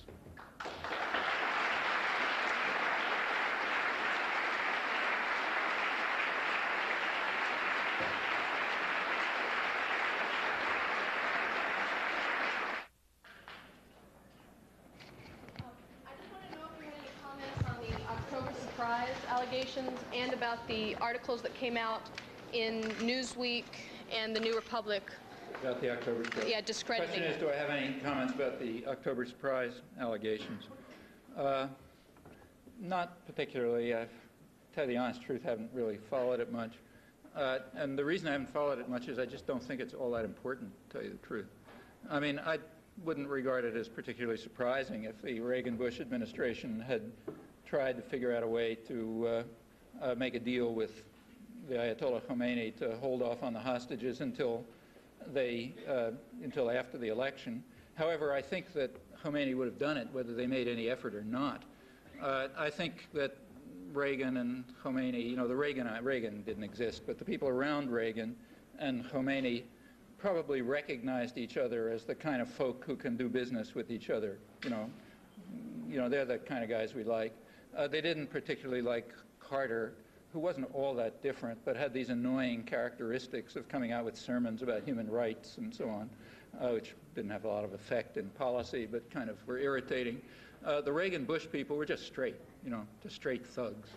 They get along with each other just fine, and it would have made a lot of sense for Iran to deal with them rather than Carter. So whether the allegations are true or not, I don't think they would have had a lot of effect on anything that happened. As to their possible connection to the, nor do I find it in the least surprising that people should try to steal elections. I mean, that's just standard. Everybody tries to do that. So I don't understand what maybe I'm missing something, but I don't understand what the importance of the issue is.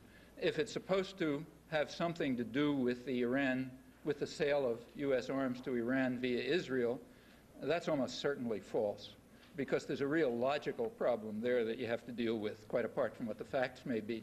So suppose we grant the whole story. Suppose we grant that, you know, William Casey or somebody made a deal with the Ayatollah to hold back on the hostages, and in return the U.S. was going to send arms to Iran. So let's say we believe that for the sake of argument. Okay, Ayatollah Khomeini holds up his end of the bargain, the hostages are held, Reagan comes in. Now then we ask the following question: why does the U.S. send arms to Iran? I mean, that was what it was supposed to explain, but it doesn't explain it. We still have to ask, why did the U.S. send arms to Iran? Was it because they made a promise? You know, they're so honorable that if they made a promise to the Ayatollah Khomeini, they got to live up to it. Well, we can put that one aside. Is it they're afraid that the Ayatollah Khomeini is going to go to the New York Times and say, hey, these guys made a promise and they didn't live up to it? Well, you know, you can forget about that one. In fact, there's no reason why they should have lived up to it. But it's true that they did send arms to Iran via Israel, and this can't be the reason. And just to close the story off, we know the reason. The reason was explained very clearly 10 years ago in the public record, in fact. I actually have a book about it. It came out of it 10 years ago that, quote, you know, had a lot of stuff about it from the public record. There were no hostages around. It had nothing to do with hostages. And the story was explained by the top Israeli officials who were involved. Uri Librani, who was the essential amounted to the ambassador to Iran, David Kimchi, who was the deputy director of Mossad. In fact, all the guys who later surfaced in the Iran-Contra story, which was mostly a cover-up. And they explained the reasons straight out, and they were perfectly coherent and standard, and in fact normal. They said that where they're sending arms, the U.S. is sending arms to Iran via Israel in order to try to overthrow the regime. The U.S. didn't particularly like the regime. It wanted to restore, nor did Israel. They wanted to restore something like the Shah. We need an iron fist in the kind of hands we can trust, like generals.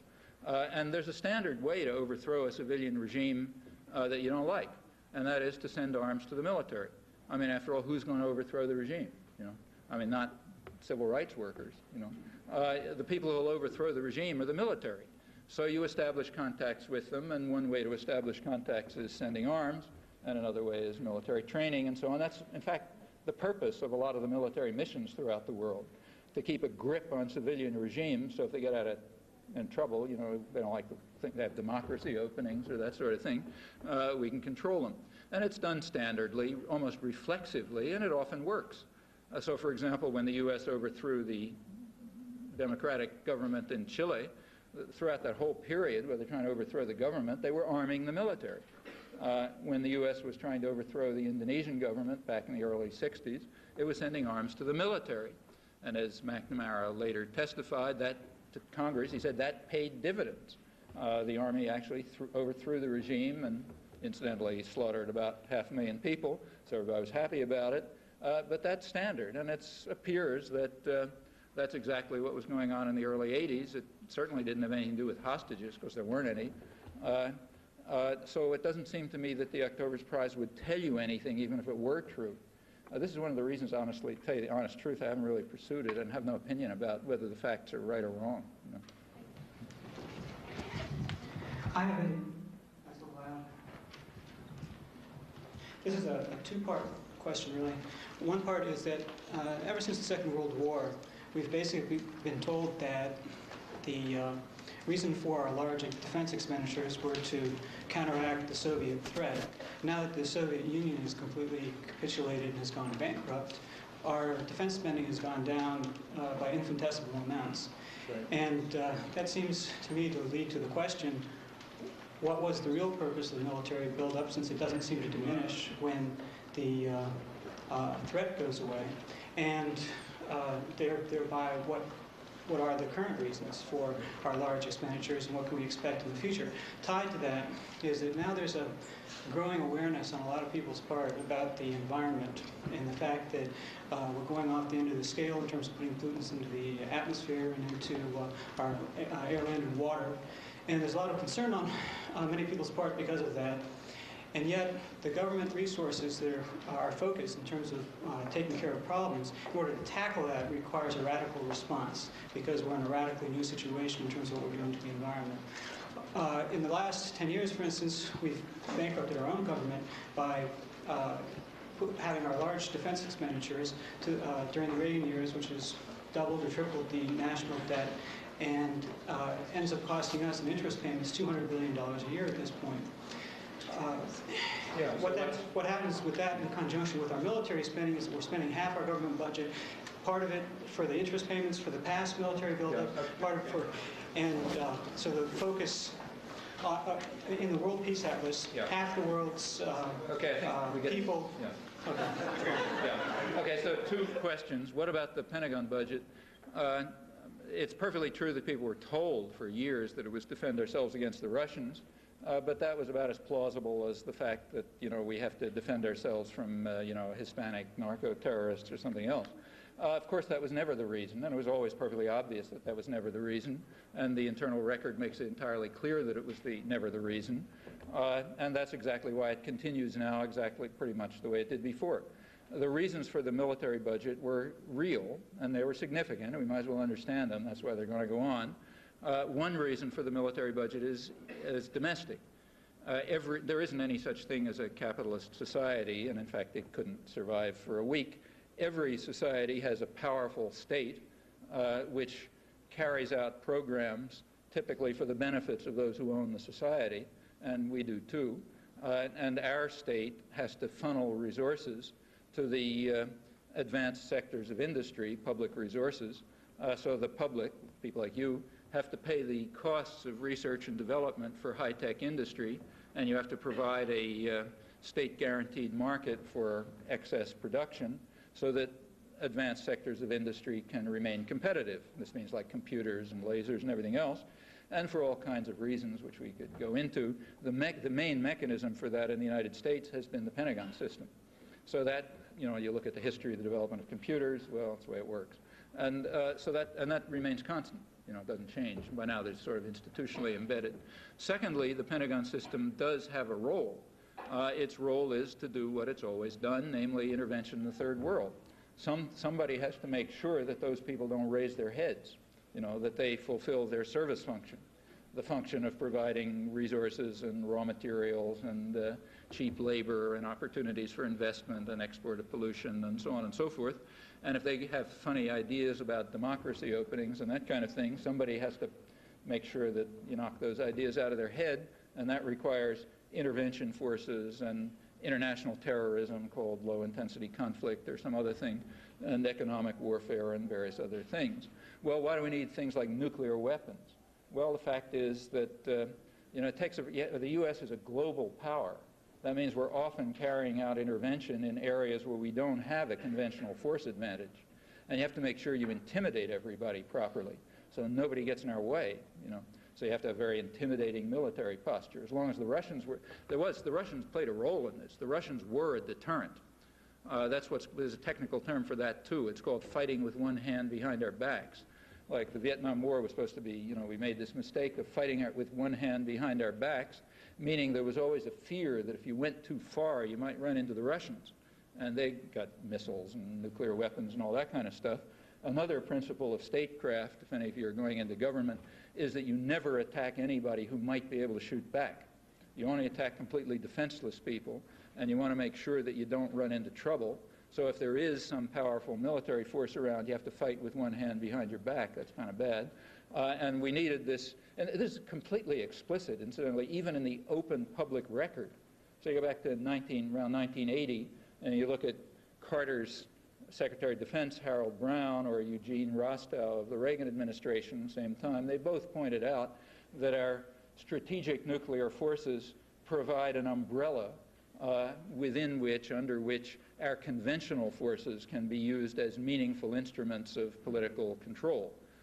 Translated into simple English, if we can intimidate people with a big threatening military posture, we can use our conventional forces to do the usual thing, intervention and subversion and so on.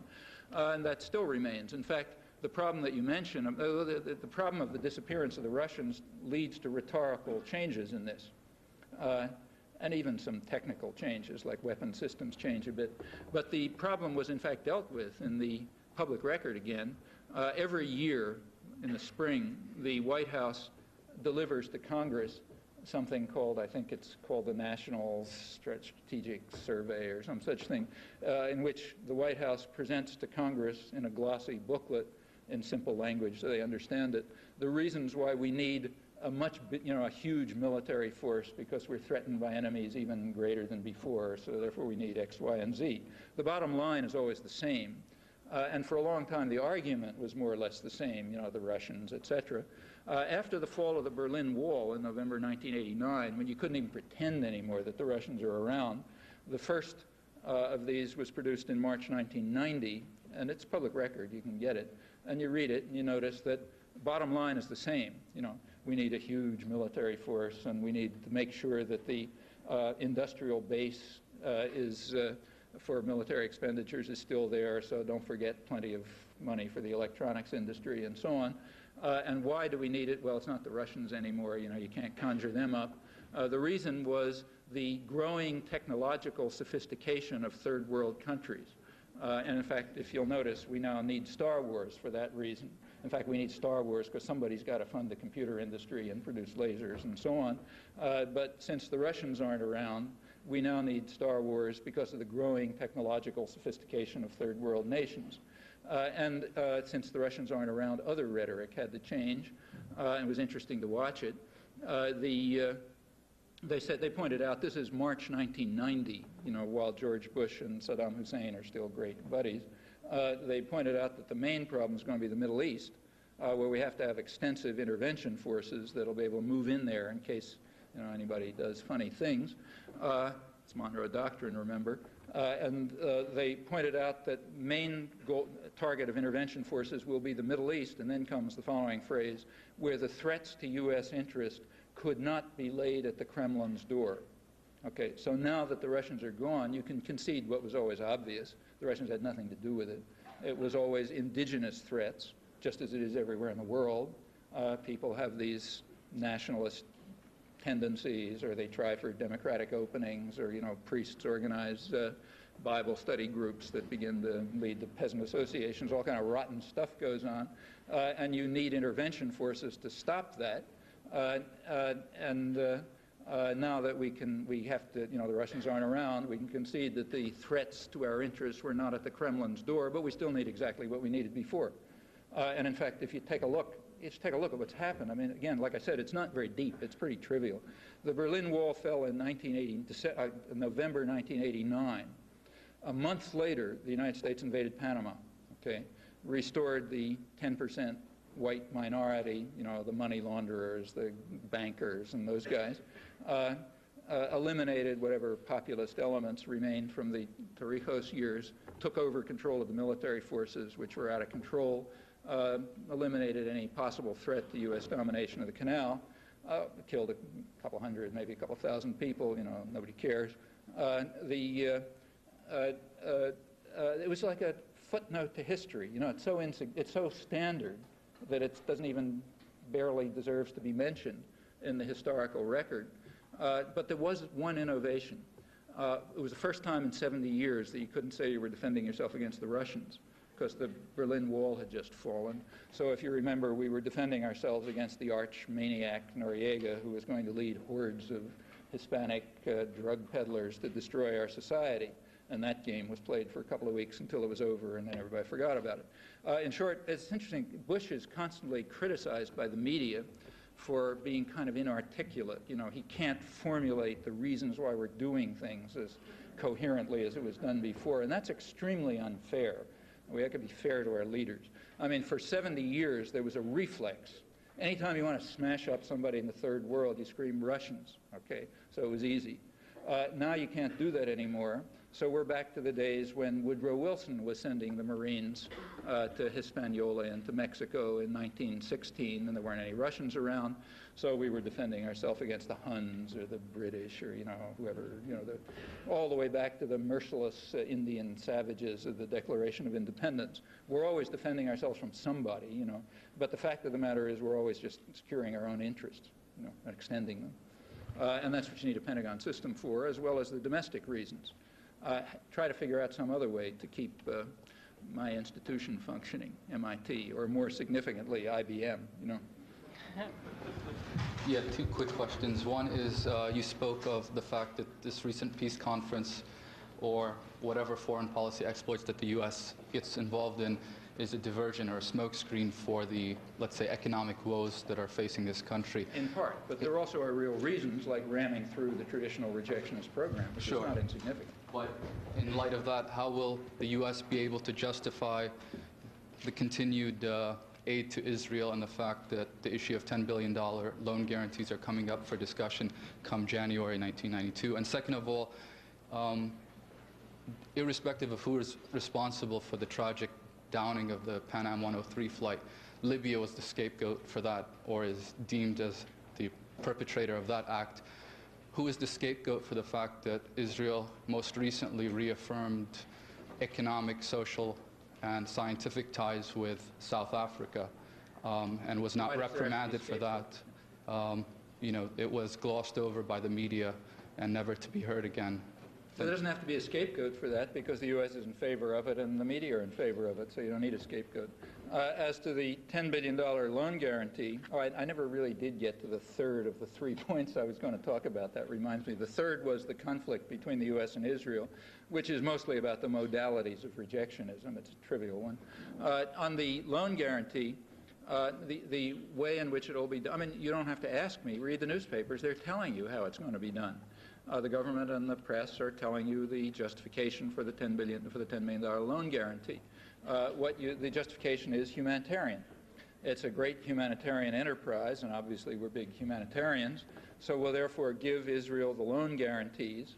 Of course, we'll condition it on the, we'll require that they not use it for settling Russian immigrants in the West Bank, which means we're telling them use another dollar, not the one we're giving you for settling Russian immigrants in the West Bank, and everybody will be happy with that. There's no debate in the United States as to whether it is a humanitarian effort. Again, if you go to the Israeli press, they point out openly, you know, there's nothing humanitarian about this.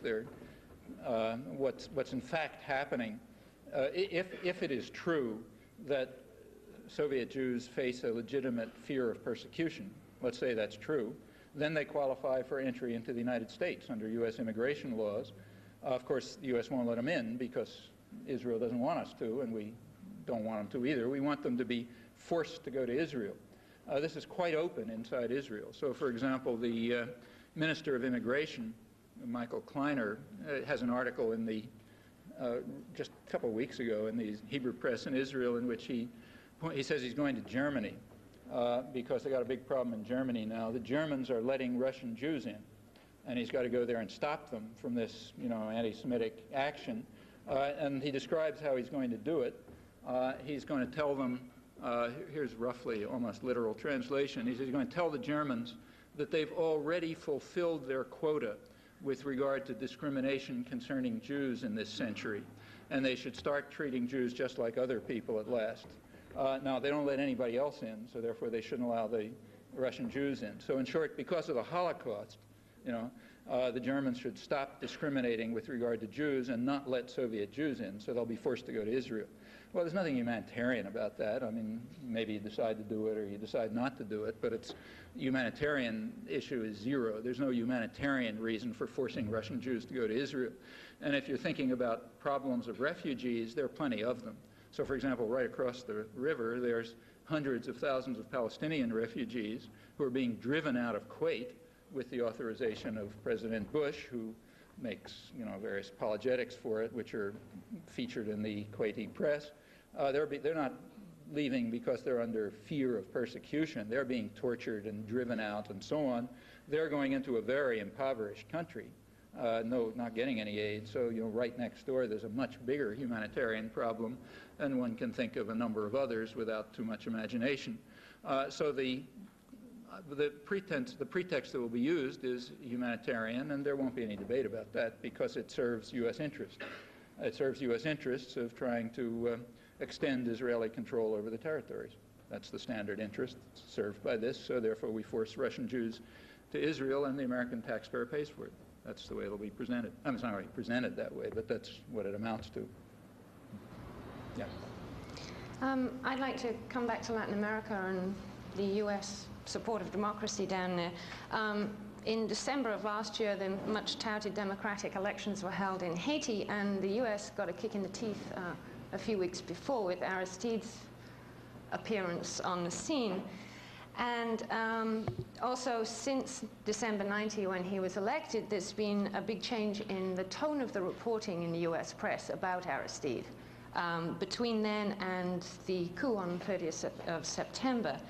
What I'd like to ask is, do you have any comments on the events up till now in Haiti, and what do you see in U.S. policy in the future there, in the immediate future?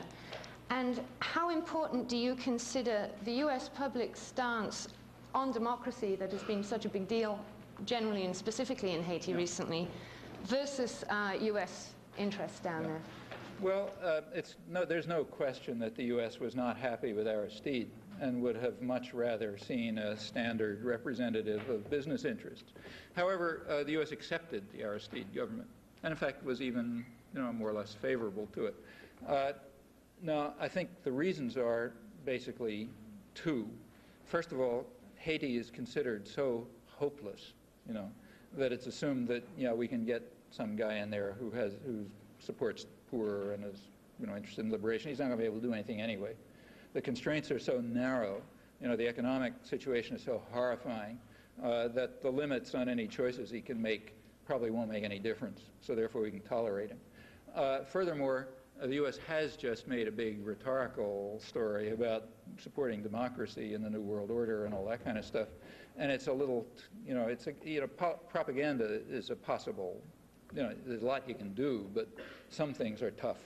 It would be tough to, to oppose what's obviously a popularly elected government too blatantly. Now, after the coup, the U.S. kind of was standoffish about it. You remember right after the military coup that threw out Aristide, there came a lot of reporting and talk about his terrible human rights record, and he's not a real Democrat and all that kind of stuff. Actually, his human rights record is stellar as compared with anything before or after, anything the U.S. supports. And the U.S. kind of reluctantly went along with the OAS boycott. And I suppose the reasons are pretty much the same. There's no real gain. I mean, I'm sure that the U.S. would much prefer to have a standard representative of the, the industrialists and the guys who are getting the good press in the press, the ones who are called the Democrats, meaning the industrialists and so on. But it's not so simple to see how to do that. And since Haiti is not really considered very important because the options there are so restricted, I suspect the U.S. will continue to sort of stand back, try to manipulate things so that the business classes and maybe the military restore control, maybe with Aristide as some kind of figurehead, and then we'll laud ourselves again on our great contributions to democracy. That's what I suspect would probably come out. Frankly, I think for the U.S. it's kind of a minor issue. There's big humanitarian issues. For example, these thousands of people fleeing, the boat people. A couple hundred of them died the other day. Who knows how many hundreds or thousands are dying? But remember, this has been going on for 20 years. And I'm sure you know. There have been people fleeing from Haiti and the Dominican Republic for decades. And they drown at sea, or if the Coast Guard picks them up, they send them back. And that's a really human rights horror, which has been going on for a long time. It's hitting the newspapers now, but it's not really new. It's increased because of the coup, but sure, but it's been going on for a long time. So you and back in the late 1970s, it was already quite substantial. Yeah. Thousands and thousands of people, both from Haiti and the Dominican Republic. So you think from the point of view of the U.S. rhetoric on democracy that it will just eventually sort of fade into the background, they'll try to make everybody forget about it? I mean, I realize Haiti isn't that important, but... Yeah, I mean, you've got to maintain the rhetorical stance. We've got to maintain the rhetorical stance of being in favor of democracy. We got a problem. Remember, there's a problem with the rascal multitude in the United States, too. They have to be subjected to illusions about the U.S. commitment to freedom and human rights and democracy and so on. The commissar culture has its own tasks, and you don't want to make those tasks too hard. Like blatant support for a brutal military dictatorship. That's why, for example, when the U.S. supported Saddam Hussein in putting down the Kurds and the Shiites, there was a little bit of a propaganda problem, as you remember. We had to bring in all this business about stability and so on, and then quickly turn to another diplomatic triumph. I mean, these are constant problems in controlling populations. And since Haiti's kind of marginal, they probably figure they can tolerate the appearance of democracy there. I was wondering if, since you're talking about the New World Order, if you can make some comments about the United States' attempts to isolate and demonize North Korea, considering what's going on now in the papers, because aside from the Middle East peace talks, what has been in the papers recently is the whole North Korean nuclear campaign, as well as officials coming out with statements saying that aggressive force must be used to contain North Korea. Also, that if Desert Storm was any indication, there'd been greater force used in Korea. And so, if you can make some comment about that situation, taking into consideration of the U.S. foreign policy. Yeah. You recall when, after the Gulf War, Colin Powell made some statement about saying there's still a couple of things that haven't been resolved, like Cuba and North Korea, and Libya and a few others, which have to be integrated into the... I mean, the U.S. system is supposed to be a world system. That's always been the position. Certain pieces of it are still not integrated into it. North Korea is one of them. It was kind of an interesting column the other day in the Wall Street Journal, which maybe you noticed, from South Korea, reporting that the South Koreans want U.S. forces to remain even after possible unification with North Korea because they're afraid of Japan. Interesting sidelight on this. They have some history on that issue, But yeah, I don't really expect the United States to do anything serious to go after North Korea. It's too dangerous, too far away. It's not the kind of thing you can do. A more likely target of U.S. attack, in fact, the most likely one, is Cuba. Libya, you can always just bomb at will. That's not a big problem. You bomb them whenever you want a punching bag around. Cuba will take a little more work, and it's the next most likely target. And, you can see the mechanisms. Cuba has been under U.S. terrorist attack for 30 years. The Kennedy administration launched by far the world's largest terrorist operation, international terrorist operation against Cuba right after the Bay of Pigs. And that went on for a long time, may still be going on. We usually learn about these things a couple of years later. They're under illegal embargo and economic strangulation. The United States has intimidated Latin America enough so they're not going to break the embargo. And the European countries and Japan don't care that much. They're not going to get in the way of the United States. So they were able to survive for a while by assistance from the East Bloc. But now that we have Gorbachev's new thinking, as it's called, meaning subordination to U.S. power, that wonderful thing, they've stopped giving them sustenance. So now you can continue the economic strangulation, assumption being that that'll worsen the internal situation enough so that there'll be, protests and dissidents, and that'll intensify the repression, which is already severe enough, and that'll cause an internal breakdown. And sooner or later, it'll get to the point where things have gotten so bad that you can send the Marines in with being pretty secure that nobody's going to shoot back and you can call them liberation. That's probably the scenario. And if, the economy really is in trouble, that might be accelerated so as to happen before the next election. It's not inconceivable. But that's what I'd guess the next likely one is. North Korea, I think, is going to be just something to talk about for a while. So you think it's just a media campaign, that there isn't any threat, despite all these... I mean, they want to integrate North Korea into the U.S.-dominated system, but I don't think it's a big policy initiative for the U.S. For one thing, if North Korea did get absorbed into the Western-dominated economic system, Japan would be the main beneficiary, not the United States, okay, because that's in the Japan sphere of influence. And the U.S. has no particular interest in strengthening Japan. Actually, you can see this going on in Eastern Europe right now. Throughout the decade, the United States has been kind of trying to retard the opening up of the Soviet Union. In fact, right now, that's continuing. The U.S. is still, to this day, is trying to strengthen the central forces in the Soviet Union against the separatist tendencies of the republics. I mean, just last August, Bush called on the Ukrainians not to move towards independence, And in fact, throughout the decade, the U.S. has been opposed to trade with the Soviet Union, which would have led to more rapid liberalization and opening up and so on. The U.S. would prefer to see some kind of iron fist over there rather than opening the region up and turning it back into conventional third world. And I think that's not hard to understand. Simply ask yourself, who's going to be the beneficiary of returning Eastern Europe to its traditional quasi-colonial status, which is what's happening? Well, the beneficiary is going to be mostly Germany and its surroundings, and Japan if they decide to get in on the act. Those are first of all, they're nearby. That's where the traditional trade patterns are. They have excess capital to invest, which the U.S. doesn't have. So the U.S. is kind of likely to be left out in the cold in that one. As a result, there's no special interest in it. And I think probably the same is true with regard to North Korea. It's my guess, anyway. We only have time for 5 more questions, and please limit it to 1 question each. My question is about the relationship between Israeli government and the U.S. government. My first question is, there are a lot of talks after the Gulf War. There are a lot of talks in the Middle East, especially after the Gulf War, especially in Israel, that Israel is no longer an asset for U.S. interest, but rather a liability.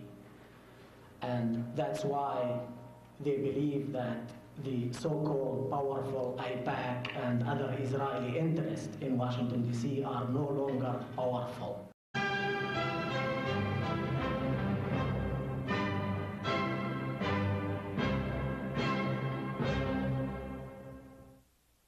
Thank you so much for coming. And thank you for your patience. And we apologize for those of you who were unable to get seats. And we apologize for those of you who weren't even able to make it in. The lecture will be broadcast on WPFW, and it will also be broadcast on C-SPAN.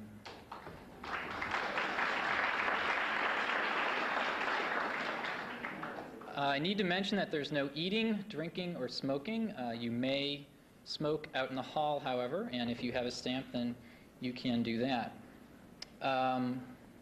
And first of all, on behalf of the Progressive Student Union, I'd like to welcome you to today's lecture. The Progressive Student Union is a multi-issue organization that has been on campus for 11 years.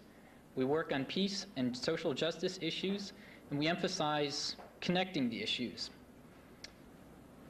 The Progressive Student Union, as a member of the Progressive Student Network, has the motto of study and struggle, and we think that's precisely what we'd like people to emphasize today.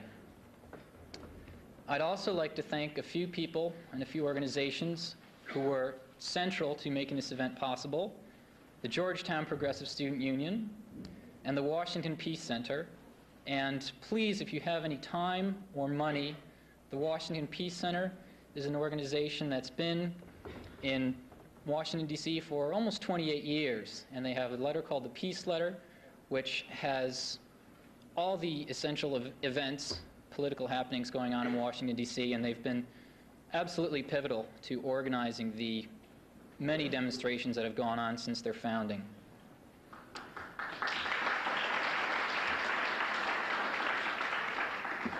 I'd also like to thank the Institute for Policy Studies, who, in addition to the Peace Center and the groups mentioned, did some promotional work for us and has been very helpful.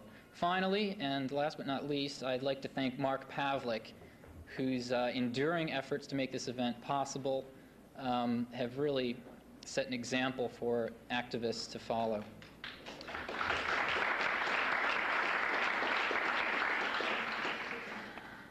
The other endorsing organizations that I will name off briefly are the Asia Resource Center, the American University Peace Studies Program, the Georgetown University Palestine Club, DC CISPIS, NISQA, the Arab American Anti-Discrimination Committee, the Guatemala Health Rights Support Network, Guatemala Health Rights Support Project, the Jewish Committee on the Middle East, Bix Books, Vertigo Books, Middle East Research Information Project, Young Koreans United, and the Korea Resource Information Center.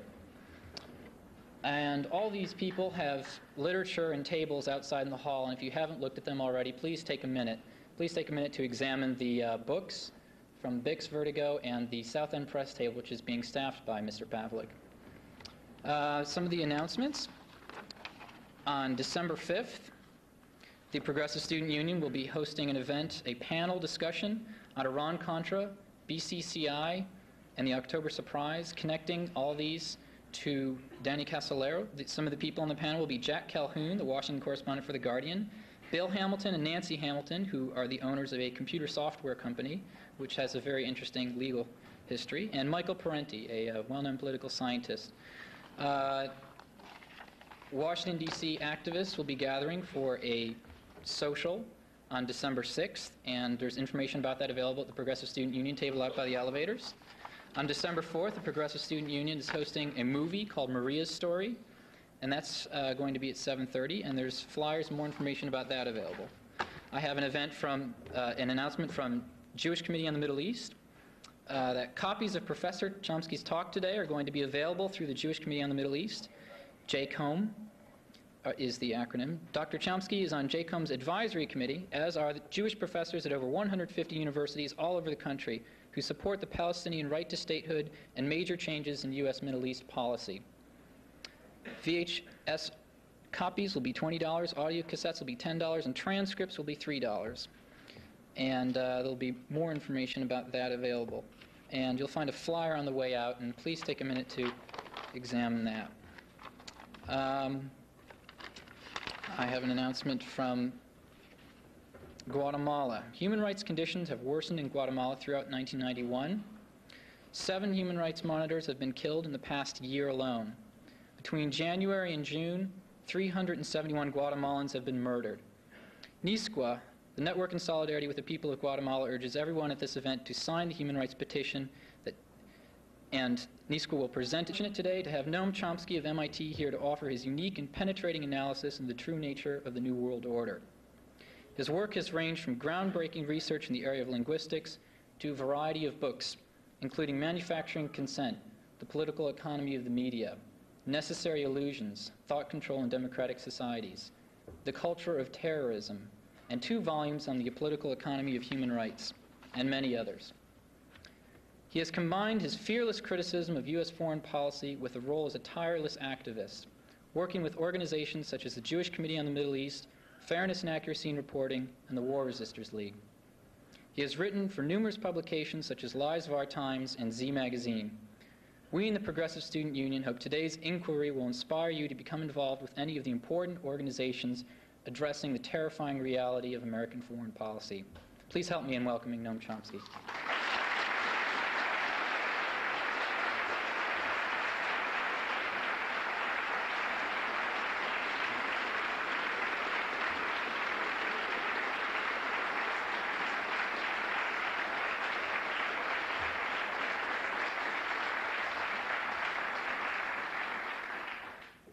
The first struggle today is going to be the struggle against the heat of those television lights.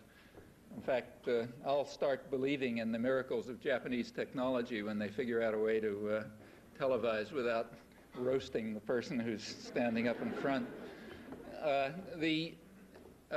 The announced topic was the New World Order, Central America, and the Middle East, which touches quite a few bases. And a title like that leaves essentially two options.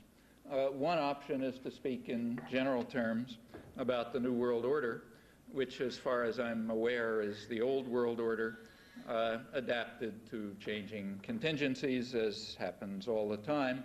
The most important of these changing contingencies having been about 20 years ago, when the post-war international economic system essentially was torn apart and has been reconstructed.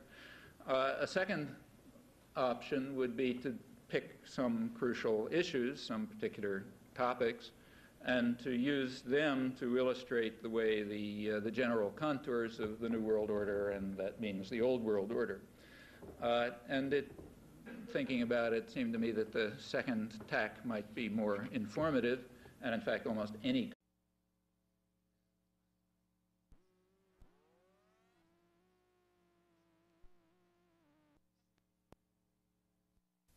and talking about standards of where we go, and that's how I would set up a Democratic candidate. Doug Bailey. I don't know whether it's a wish or a prediction. I'm sure it's the former. I hope it's both. The winner will be the candidate, if there is only one, who defines what America can and should be in the year 2000 and asks for a mandate to get there.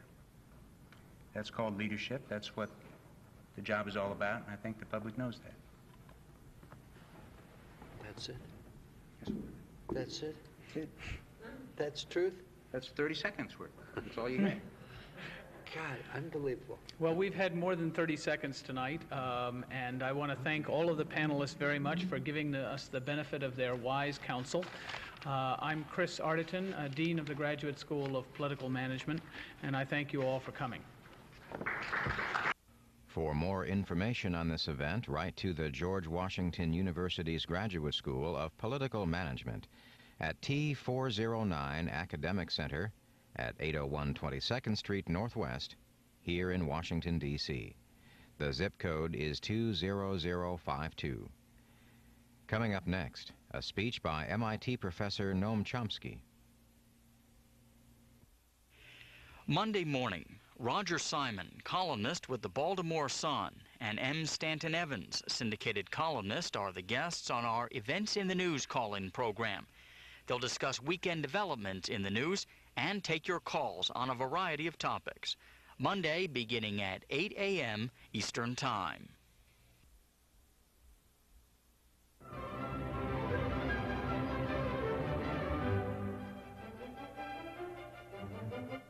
Coming up next on C-SPAN, a lecture and discussion by Noam Chomsky, professor of linguistics at the Massachusetts Institute of Technology. He delivered the lecture on Saturday, focusing on the New World Order and its impact on Central America and the Middle East.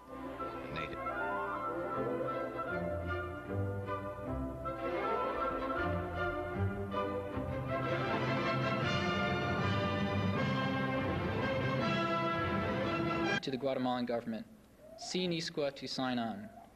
Finally, one announcement from Young Koreans United. They are selling pens bought by a number of labor unions in South Korea to raise funds to cover expenses for their trial.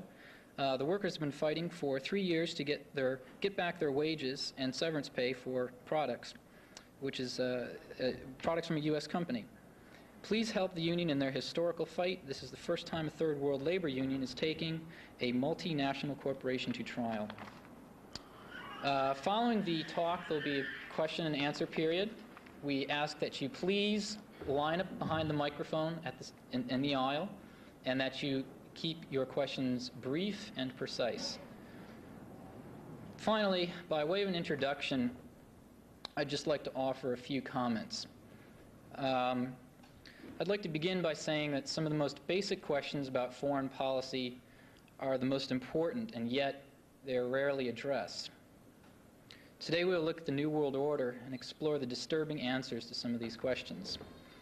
In a speech titled "The Challenge of Building Peace," delivered before the United Nations General Assembly on September 23rd, George Bush said the following: "The New World Order really is a tool for addressing a new world of possibilities. This order gains its mission and shape not from shared interests, but from shared ideals.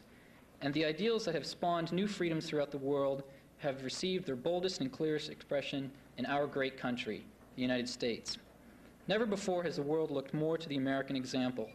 Never before have so many millions drawn hope from the American idea. And the reason is simple. Unlike any other nation in the world, as Americans we enjoy profound and mysterious bonds of affection and idealism. We feel our deep connections to community, to families, to our faiths. But what defines this nation? What makes us America is not our ties to a piece of territory or bonds of blood. What makes us America is our allegiance to the idea that all people everywhere must be free. The New World Order's prescription for freedom is clearly a blueprint for intervention. The New Republic, in a recent cover story, defined the fundamental law of the New World Order as follows: when the existing international rules conflict with basic American values, to hell with the rules. And the corollary: the New World Order should be an assertion of American interests and values in the world, if necessary, asserted unilaterally. Where possible, we should act in concert with others. Where not, we should proceed anyway. We are very fortunate